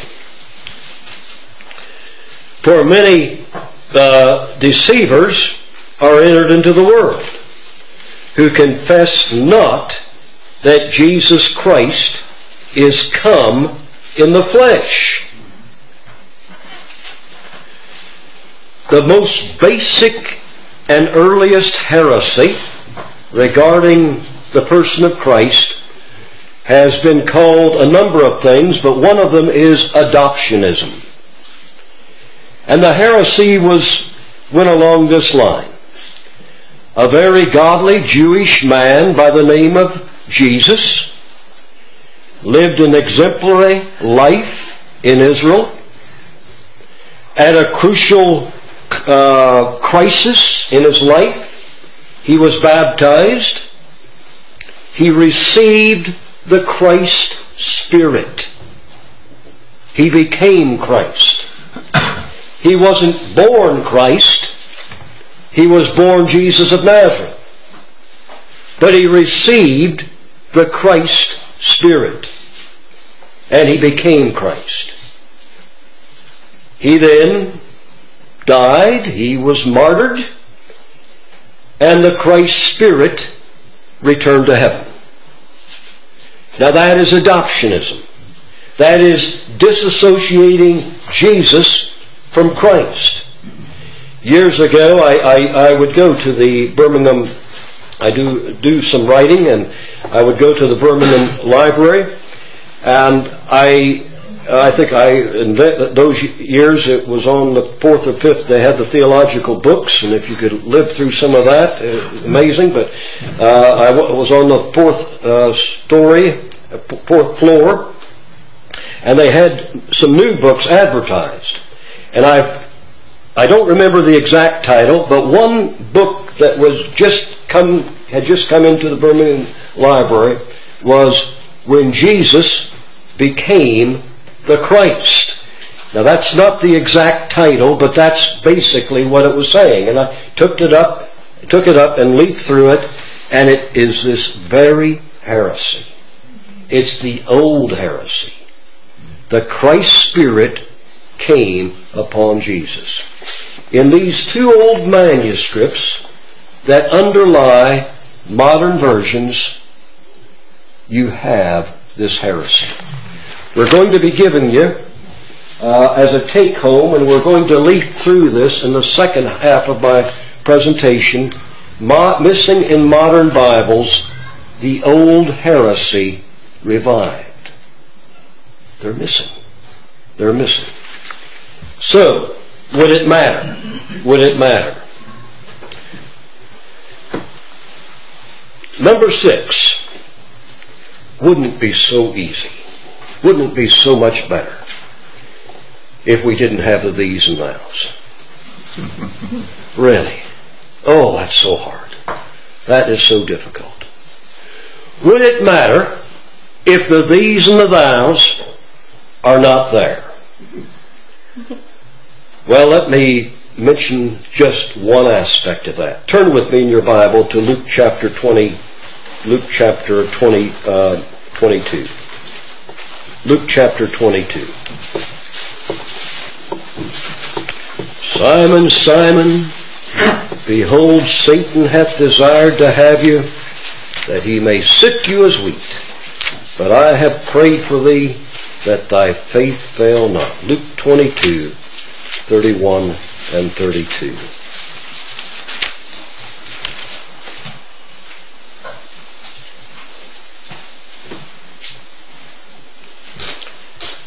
And the Lord said, Simon, Simon, behold, Satan hath desired to have you, that he may sift you as wheat.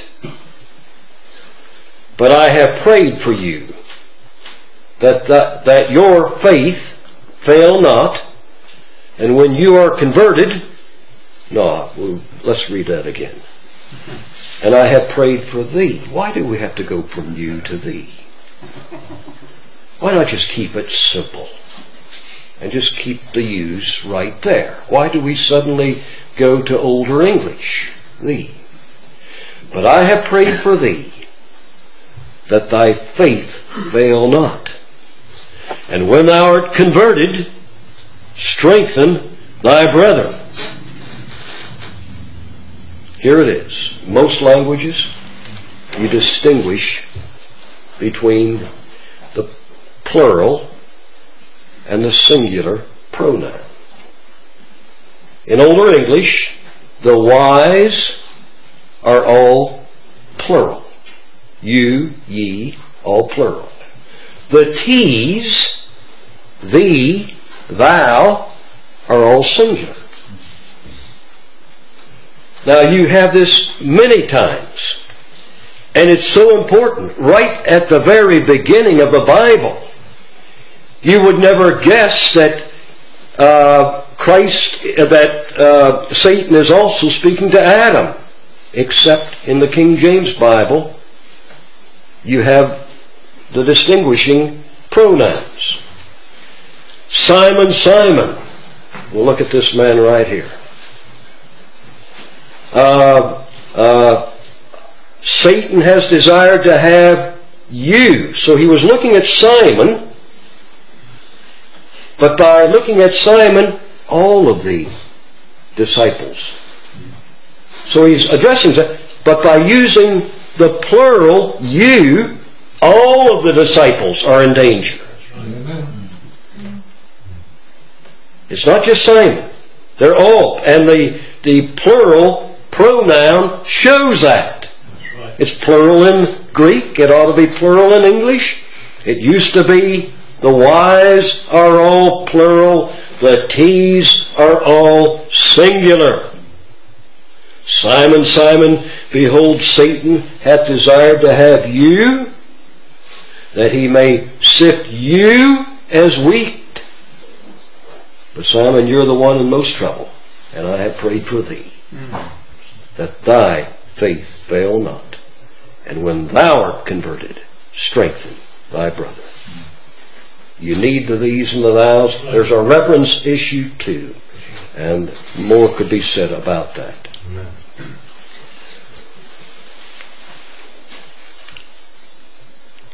Would it matter if it's shorter in the underlying text, but wordier? In other words, more syllables. Let me give you an example from the New American Standard Bible. And here there's no underlying Greek issue. It's just that when they translated, they added more words. And I began memorizing out of the King James, but I was told the modern versions are so much easier. And we can now go, and the New American Standard had just come out in the New Testament, and it would be very wise even to go to the trouble of rememorizing my King James version and get them out of the New American Standard. And all I can say is it gave me a headache. I tried it, and I kept, back in those days, I said, I know this is easier, because they told me so. And I'm working at it, and I'm really working at it, and I'm trying to memorize these verses now, and I battled, and I found I can't. And when you go to the modern Bible, for some reason, memorization goes out the window. We had this encounter with James White. Some of you might have seen it. I wish I could have done a better job because I had the easier job. To defend the King James is much easier than to defend the modern Bibles. Much easier. The best question on that encounter, I had it in my notes, but it was asked off camera. The question was not even asked by me. It was asked by my wife after the cameras were off. And she went up, and we thanked the Lord for our wife. She said, Mr. White, which Bible do you memorize out of? Off camera, he said, King James. Now, I wonder why that is. Why is that? Why is that? And so, it's easier. It's more direct. But let me give you an example here. Matthew chapter 6, verse 41. Watch and pray. Now, isn't that difficult? Isn't that hard to understand? That becomes much easier. We'll add INGs here. Keep watching and praying. We go from 3 syllables to 6 syllables. Seek is the one word. It's translated with 5 words in the New American Standard. You are seeking. So we go from 1 to 5 syllables. Stand forth. 2 syllables. Becomes rise and come forward. 5. We're amazed. 3 syllables. Becomes astonishment had gripped them. 7 syllables. Luke 6 verse 8. Their thoughts. 2 syllables becomes what they were thinking. 5 syllables. We know what they were thinking. We know their thoughts. Who touched me? 3 syllables becomes who is the one who touched me? 7 syllables. Now you've got to add all of this to your memorization. John 19:3. The soldiers said, the word said, in the King James 19:3, John is 1 syllable, becomes they began to come up to him and say. Now that's all translated from the one word. That's 10. We go from 1 syllable to 10. Goes on. John 18:21. Ask them which heard me. 5 syllables becomes question those who have heard what I spoke to them. We go from 5 to 11. Have you any meat? And then we understand meat being an old English term for all kinds of food. Have you any meat? 5 syllables becomes you do not have any fish, do you? 9 syllables. Revelation 15:1. Angels having the 7 last plagues, 9 syllables, becomes angels who had 7 plagues, which are the last. And that rises to 11 syllables. I had to add this one. Sorry. 5 words, 5 syllables. Law of leprosy in the NIV becomes, in Leviticus chapter 14 verse 2, law of leprosy becomes regulations for infectious skin diseases and mildew. Really makes a... And then, this has nothing to do with it, but I had to add this. The Bible says, beware of leaven. NIV, Mark 8:15 says, beware of the leaven of the Pharisees becomes beware of the yeast of the Pharisees. Sorry. So would it matter? Would it matter? It's wordier, but yet based on a shorter text. Would it matter if that one who came to Bethlehem's manger had an origin? Would it matter if Micah 5 verse 2, and this shows something of the philosophy of the translator. Micah 5 verse 2, but thou, Bethlehem Ephratah, though thou be little among the thousands of Judah, Yet out of thee shall he come forth unto me, that shall be ruler in Israel, whose goings forth have been from of old, from everlasting. Would it matter if goings forth is changed to whose origin, from goings forth to origin, and from everlasting to ancient days, whose origin is of ancient days? Now that is quite a reversal. Would it matter that in more places than we could possibly be comfortable about, it seems that messianic prophecy has been chipped away at? For example, in in Psalm 22 verse 16, the classic passage, they pierced my hands and my feet.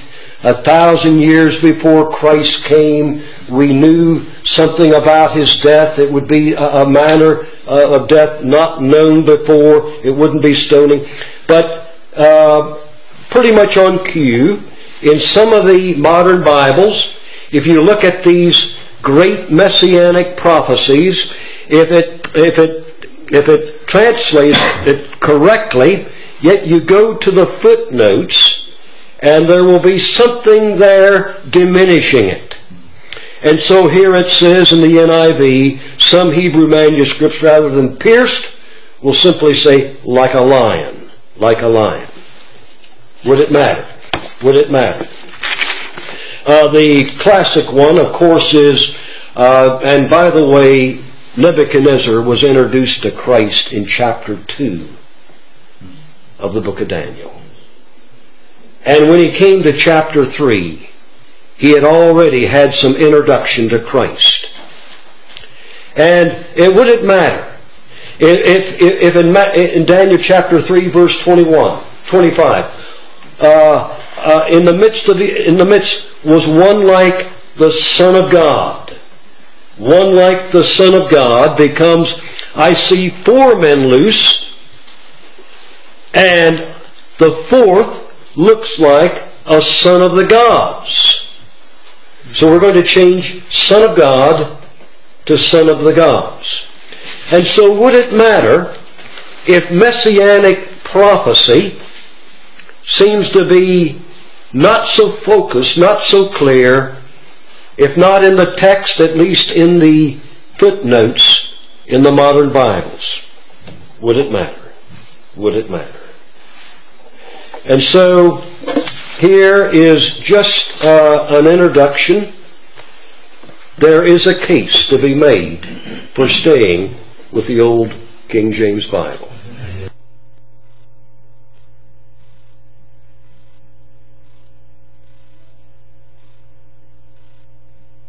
It's really something else, wasn't it? Dr. Mormon, excellent. What ifs? 10 what ifs. Let's open our hymnals once again. And we'll turn to number 255. Oh, we've got to read the scripture. I'm sorry, read the scripture first from Psalm 119. Thank you.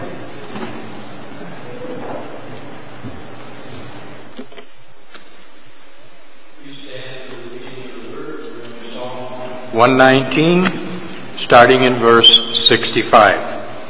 Teth, thou hast dealt well with thy servant, O Lord, according unto thy word. Teach me good judgment and knowledge, for I have believed thy commandments. Before I was afflicted, I went astray, but now have I kept thy word. Thou art good and doest good. Teach me thy statutes. The proud have forged a lie against me, but I will keep thy precepts with my whole heart. Their heart is as fat as grease, but I delight in thy law.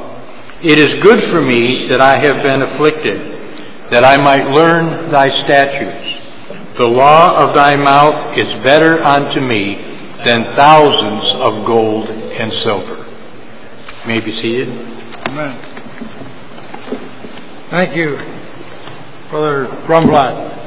Let's turn in our hymnals once again to number 255. He hideth my soul. 255.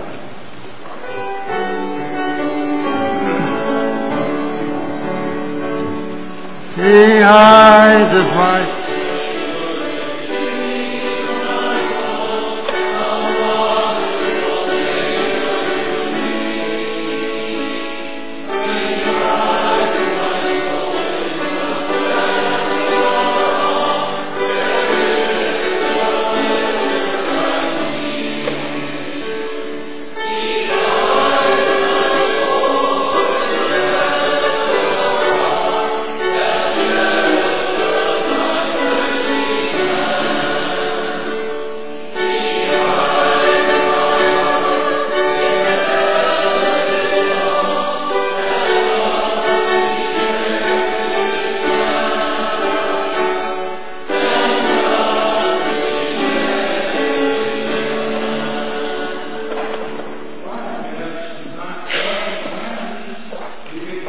Ready. I'd like to tell those people that have questions for us out on the internet, just give us a call or an email at questions@bftbc.org. Questions@bftbc.org.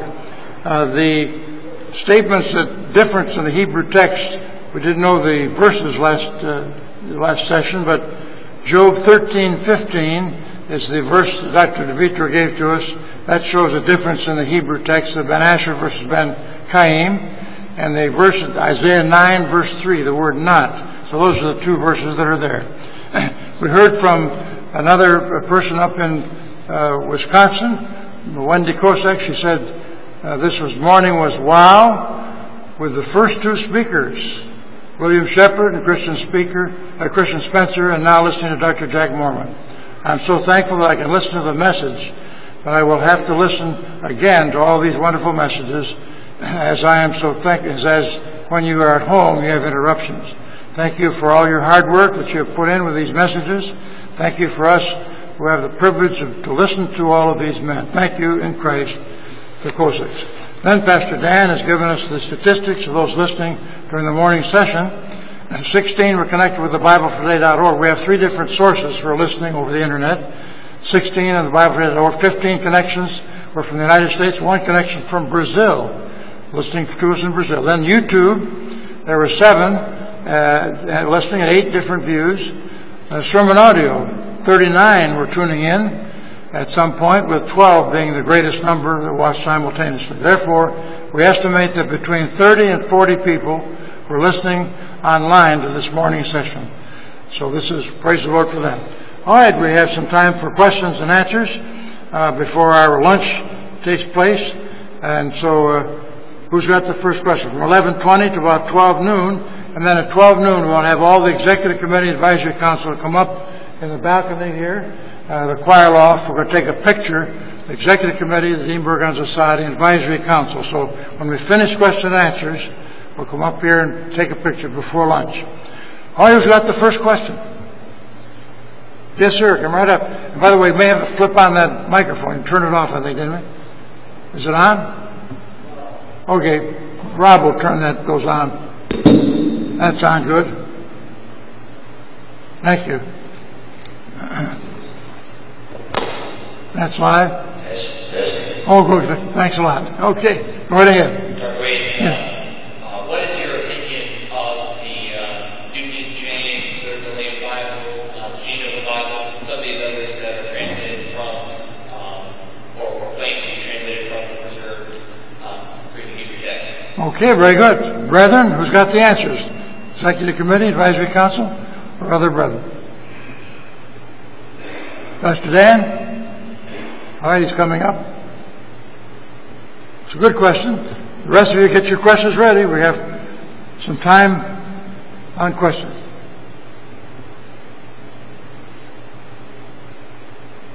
Well, sometimes some of those Bibles you cited, in their study editions, they have footnotes that favor the Gnostic Greek text of West Catholic Church.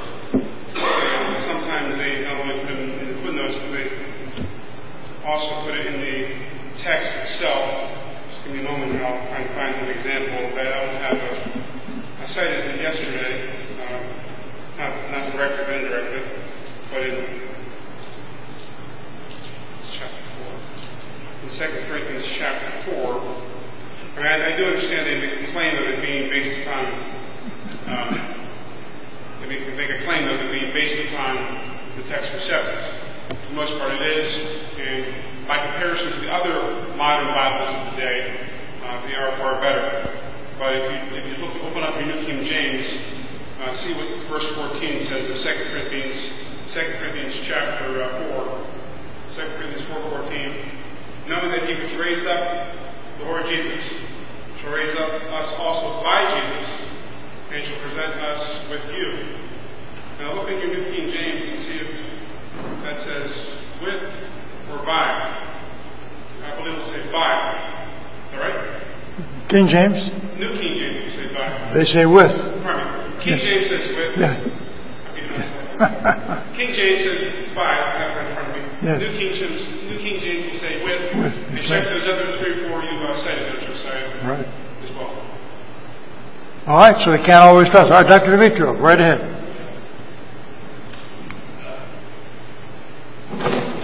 There's one thing that I've noticed. In your King James Bible, there is not one place that the Bible says that Jesus drank wine. I know people say, well, what about the word sup?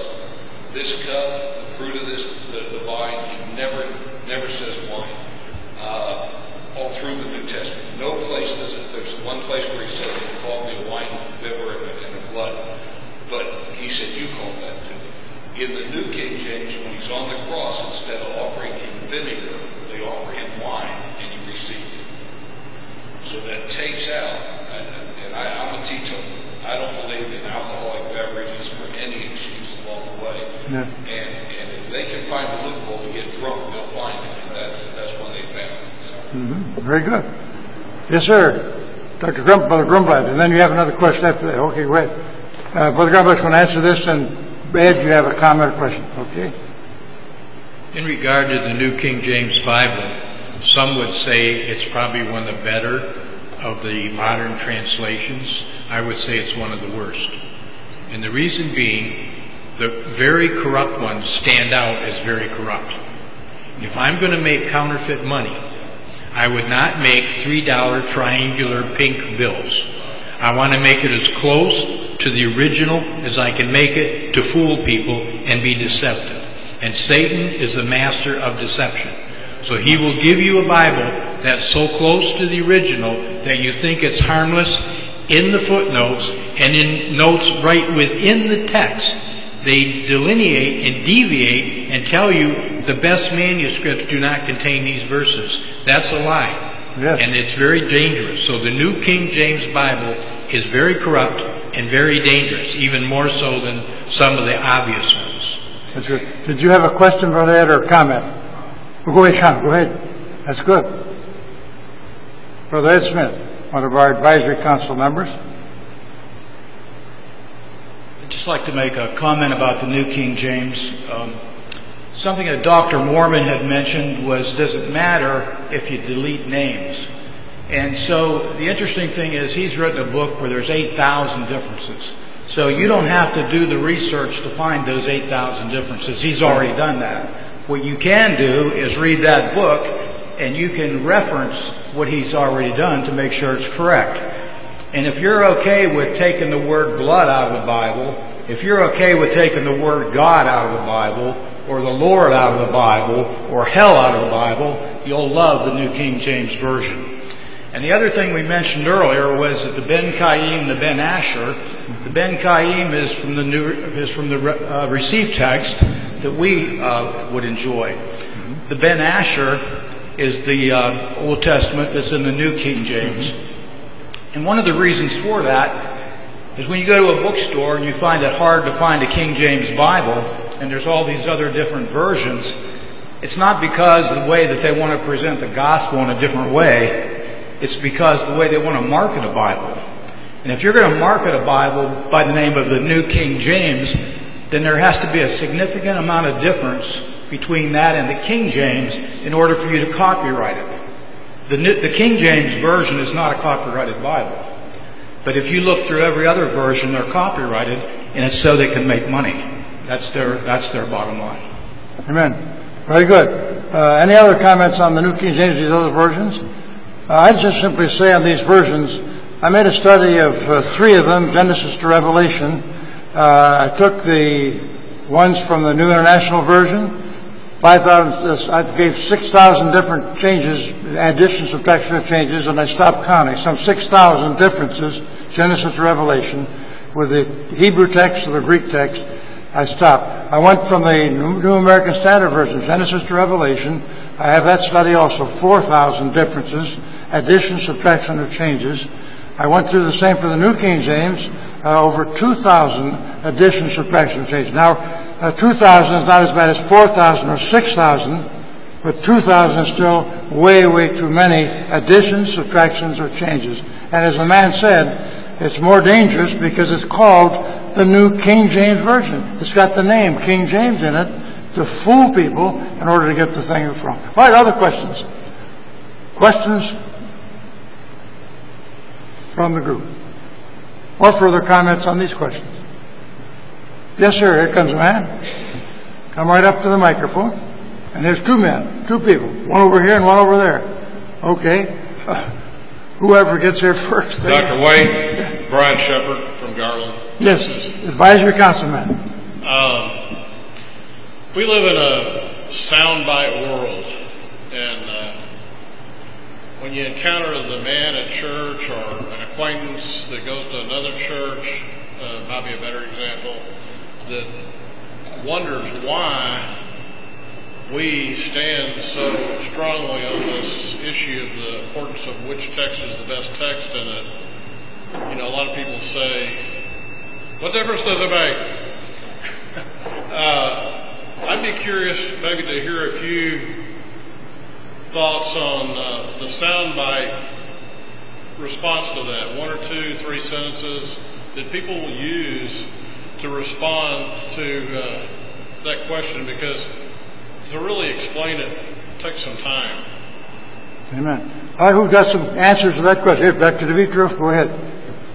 I got 2 answers, Brother Shepard. One is, if it doesn't make a difference, why are you using the King James? It's that simple. But the other one is, an older couple pulled up along to a red light, and he's sitting at driving, and she's over on the board leaning. And next up pulls up a young couple, and I mean, looks like a 2-headed driver. And she turns to her husband and says, honey, remember when we were like that? And he said to her, I haven't moved. I haven't moved. All right, so, and I don't know whether we got those are answers properly, but the doctrinal differences certainly are partly involved with that. And the changes are, the 8,000, some of those differences aren't even intelligible in the English language. But, as Dr. Dimitrov, or rather Dr. Jack Mormon also mentions, there are 356 passages that are doctrinal in import, that have to do with doctrines, Bible doctrines. These other versions do not have proper doctrine, and so that's very serious indeed. We'll mention that a little bit more this evening as well. Yes, sir, go right ahead with a question. Actually, a comment. At the end of Dr. Spencer's comment on poetry, I thought he got to the root of the matter. I have a Heavenly Father, and poetry is very interesting. You can speak as a father to a son in ways with poetry that you can't in any other way. And I would like to hear more elucidation upon that particular subject, because I think it really gets to the root of the matter. Hebrew does indeed speak in a different way than English. And my Heavenly Father speaks in poetry in ways that he cannot possibly speak in prose. And thank you for pointing that out. I wish there were more of Bible translation done from a filial standpoint rather than from a so-called scholastic standpoint. Thank you. All right. Dr. Fletcher, you want to say anything or comment on that? Or? Okay, very good. All right, thank you for that question. Any comment or answer to that? Yes, go ahead, Pastor. In response to Brother Shepherd's question about practical use, it's to me amazingly important when we talk with individuals. Just recently, I had reestablished a connection with a man by the name of Kevin. 40 years ago, I led him to Christ in Brooklyn, New York. And after 4 months on Facebook, about 2 months in, I got to reacquaint. So we went to his house yesterday. He had 4 Bibles after all these years. And hopefully he's going to be refining health for particular ways. But as we began to talk, the Lord impressed me with some certain things. One of the most important verses that I use, I believe it's important for John 3:16. If you look at the modern Bibles, and he had an NLT sitting on 2 Messianic Bibles, you've got to be very careful about the Messianic movement today, where they talk about the renewed covenant, basing it off of the thing. But at any rate, he had 2 of these kind of Hebrew-based Bibles, and he was interested in Hebrew rather than Greek. But the point that I brought up right away as we began to talk, I had already talked with his wife some, and my children were there, this upstate New York, is John 3:16. I don't know how many of you are aware of it, but that's where you go right away with anybody. Now, we heard about adoptionism. That was a heresy. But you all believe it. So this was my first comment. Kevin, are you a son of God? Are you a son by faith, by the blood of Jesus Christ? And he said, well, of course. I said, well, hey, let's grab your NLT, actually, because I don't know if you're aware of it. It totally changes the picture. And he had it all yellowed in. He got this really expensive Living Bible, the NLT, for his wife and himself. And this brother was so humble and so quick. And he started reading. He said, honey, Eileen, he said, I've read this so many times in NLT, but I haven't seen it. And if you know what it says, for God so loved the world that he gave his one and only Son. Now this is the doctrine of adoption. This is the doctrine in the NLT of deleting a true adoption. And I said, isn't that one of the most important things in your life? That God has loved you and adopted you into his family. And so we went through the NLT with John 3:16. It's a great practical use. If somebody's got a Bible, just know. NIV says, I think, only Son. ESV, I think, says one and only. Now, some say unique Son. Now, that's not directly wrong, because only begotten is unique. But the point in the Greek is that monogenes is not just only. He had another Hebrew, English New Testament, where it said only brought forth. Okay, so, because begotten means he was generated. He was a virgin birth.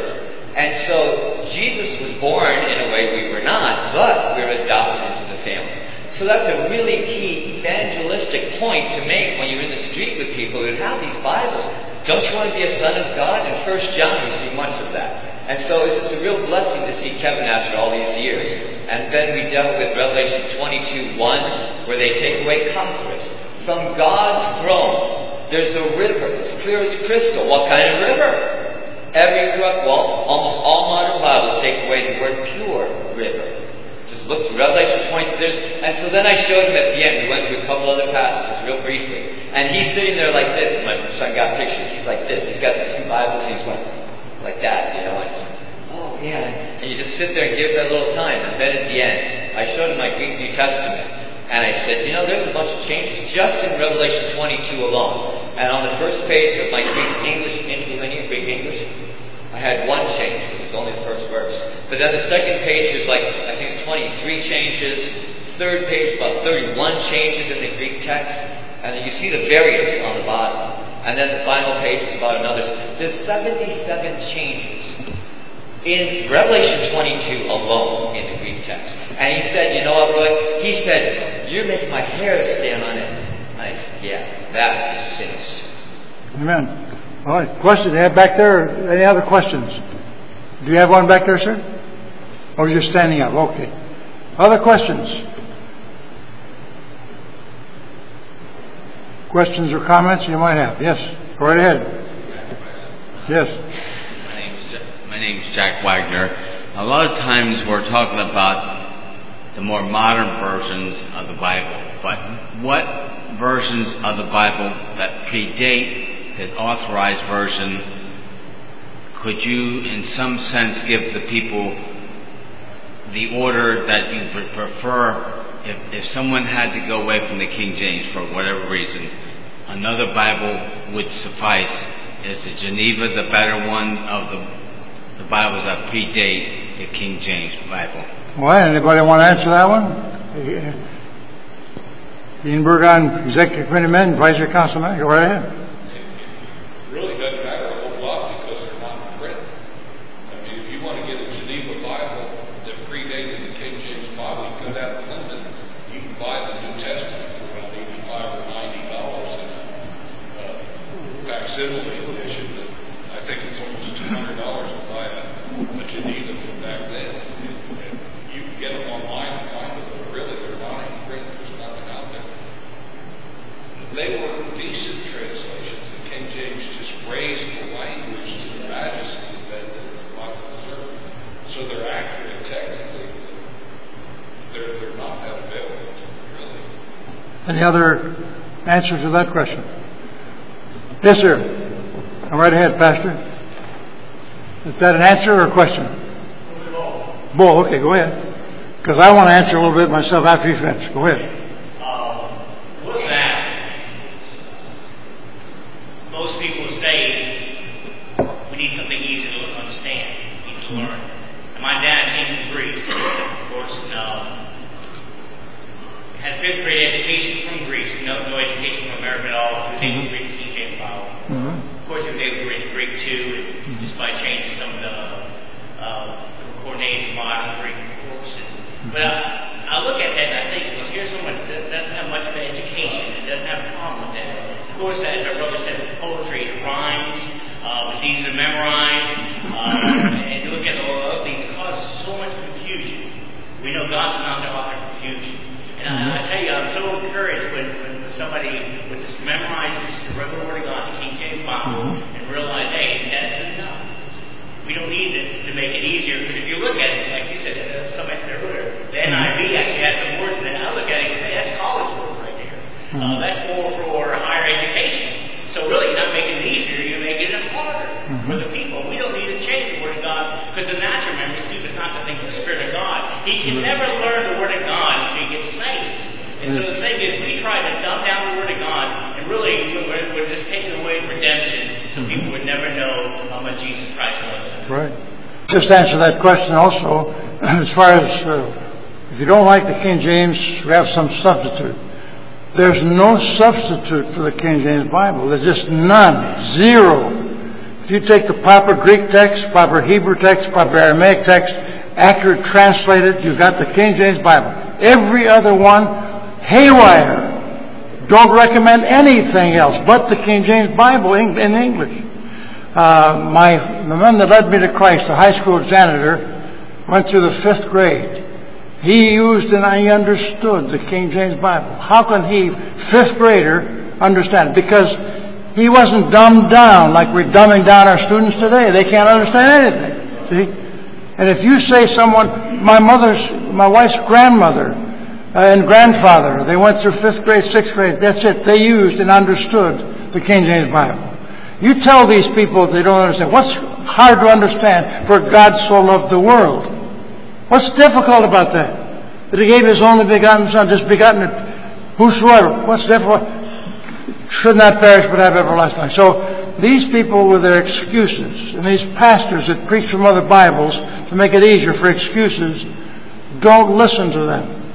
Deny them. Say there's no exact substitute for the accurate translation from the proper Hebrew, Aramaic, and Greek into the English. It's it. That's it. The King James Bible.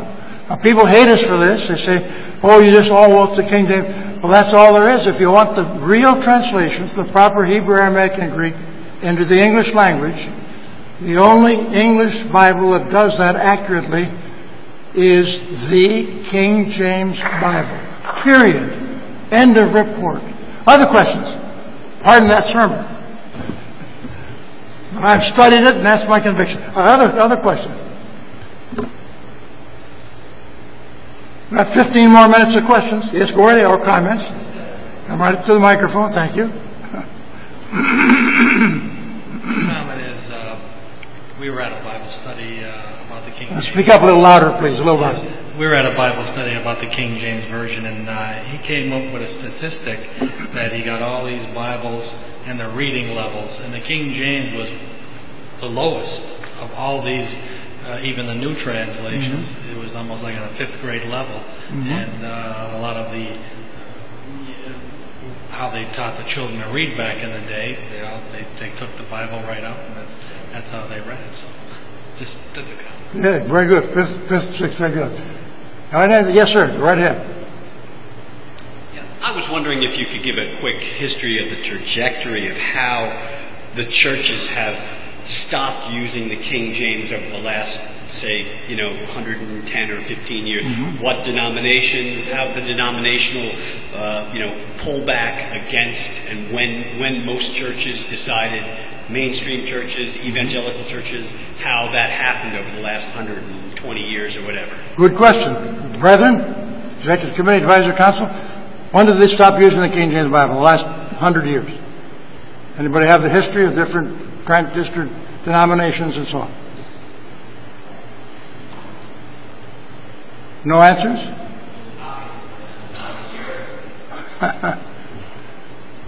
Well, we know that the modernist apostate denominations went quickly to the Revised Standard Version in the 1950s. We know that.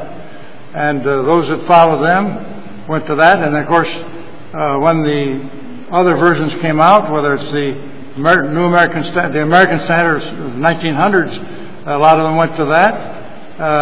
At Dallas Theological Seminary, for example, when I went there in the 1950s, they didn't use the King James. They recommended the 1901, the American Standard Version. That's what they recommended at school there.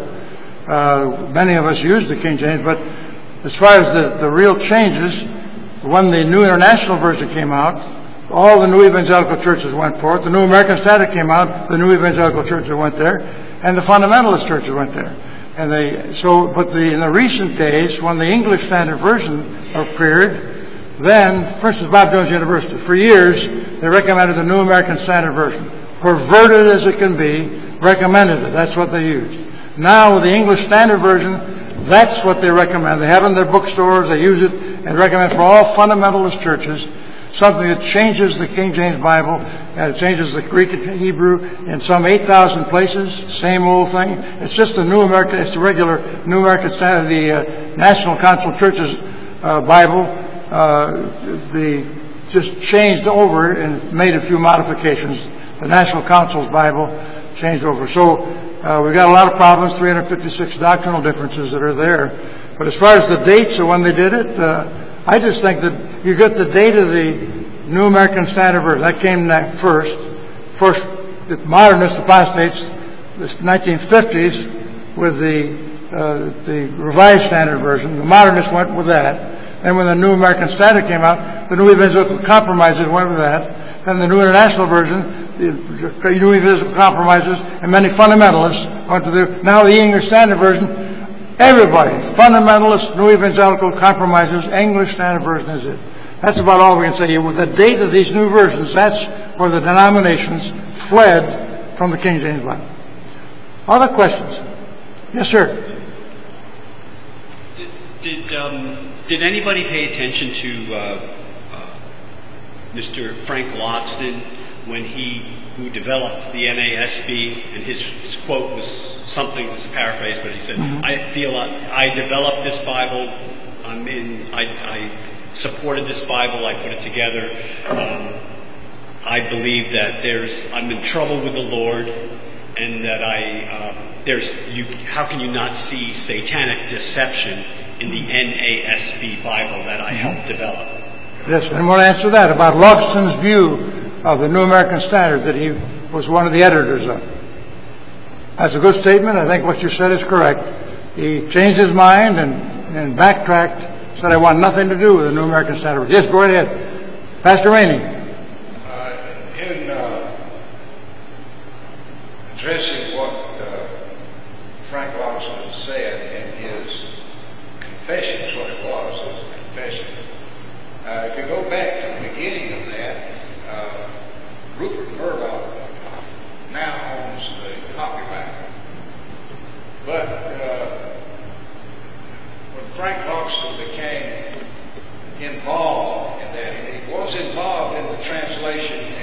producing of that for 20 years. Right. Invested 20 years of his life into that. But you go back and look at why he began to work on the translation in competition with the King James, and it was this: the friendship of a man who was in business to make money, who said, I have bought the copyright too, and I want to produce a Bible because, and it was all for money and profit, and he was hired for money and profit to render a new translation of the Bible, not for the glory of God, not for the good of the world, not for the saving grace to be known, but for filthy lucre. And God convicted him of it, and he was man enough to confess his sin and divest himself of it. And so I'm thankful for Frank Augustin's honor, at least in admitting it. But it was for money and for the prestige of being able to be aligned with it for his own gains, not only monetarily but also for recognition. So it was all less than a spiritual endeavor. Thank you, Brother Rainey. Didn't know all those backgrounds. Appreciate those facts. Other questions? We have 10 more minutes. Yes, back there. Yes, sir. Come right up. Brother Joshua Lee.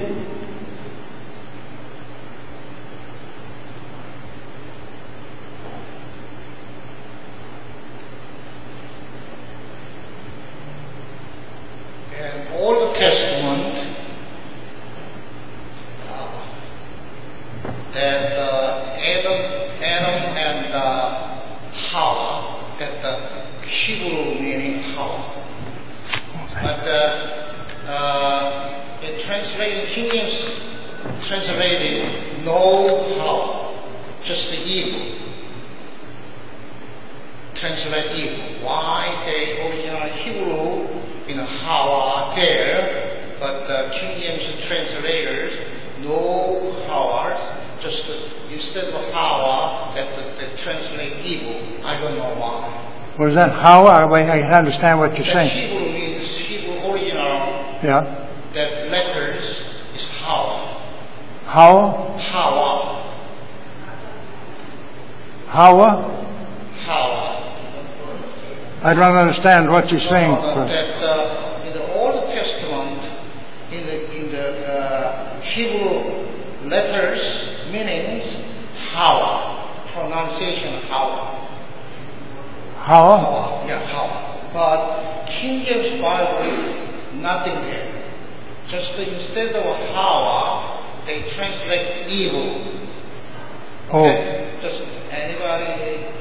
Ra means evil. Ra. Hawa. Power. Okay, well, I don't understand exactly what it is, but anybody want to comment on that question? Someone could translate for me from the Chinese to the English. All right. Yes, Alan, have a question? Maybe I can help clarify that just a little bit. I think he's trying to say the word power. Oh, power. Power. Thank you. Power. Is that it, Brother Lee? Power? Hebrew for power? Hebrew word for power. All right.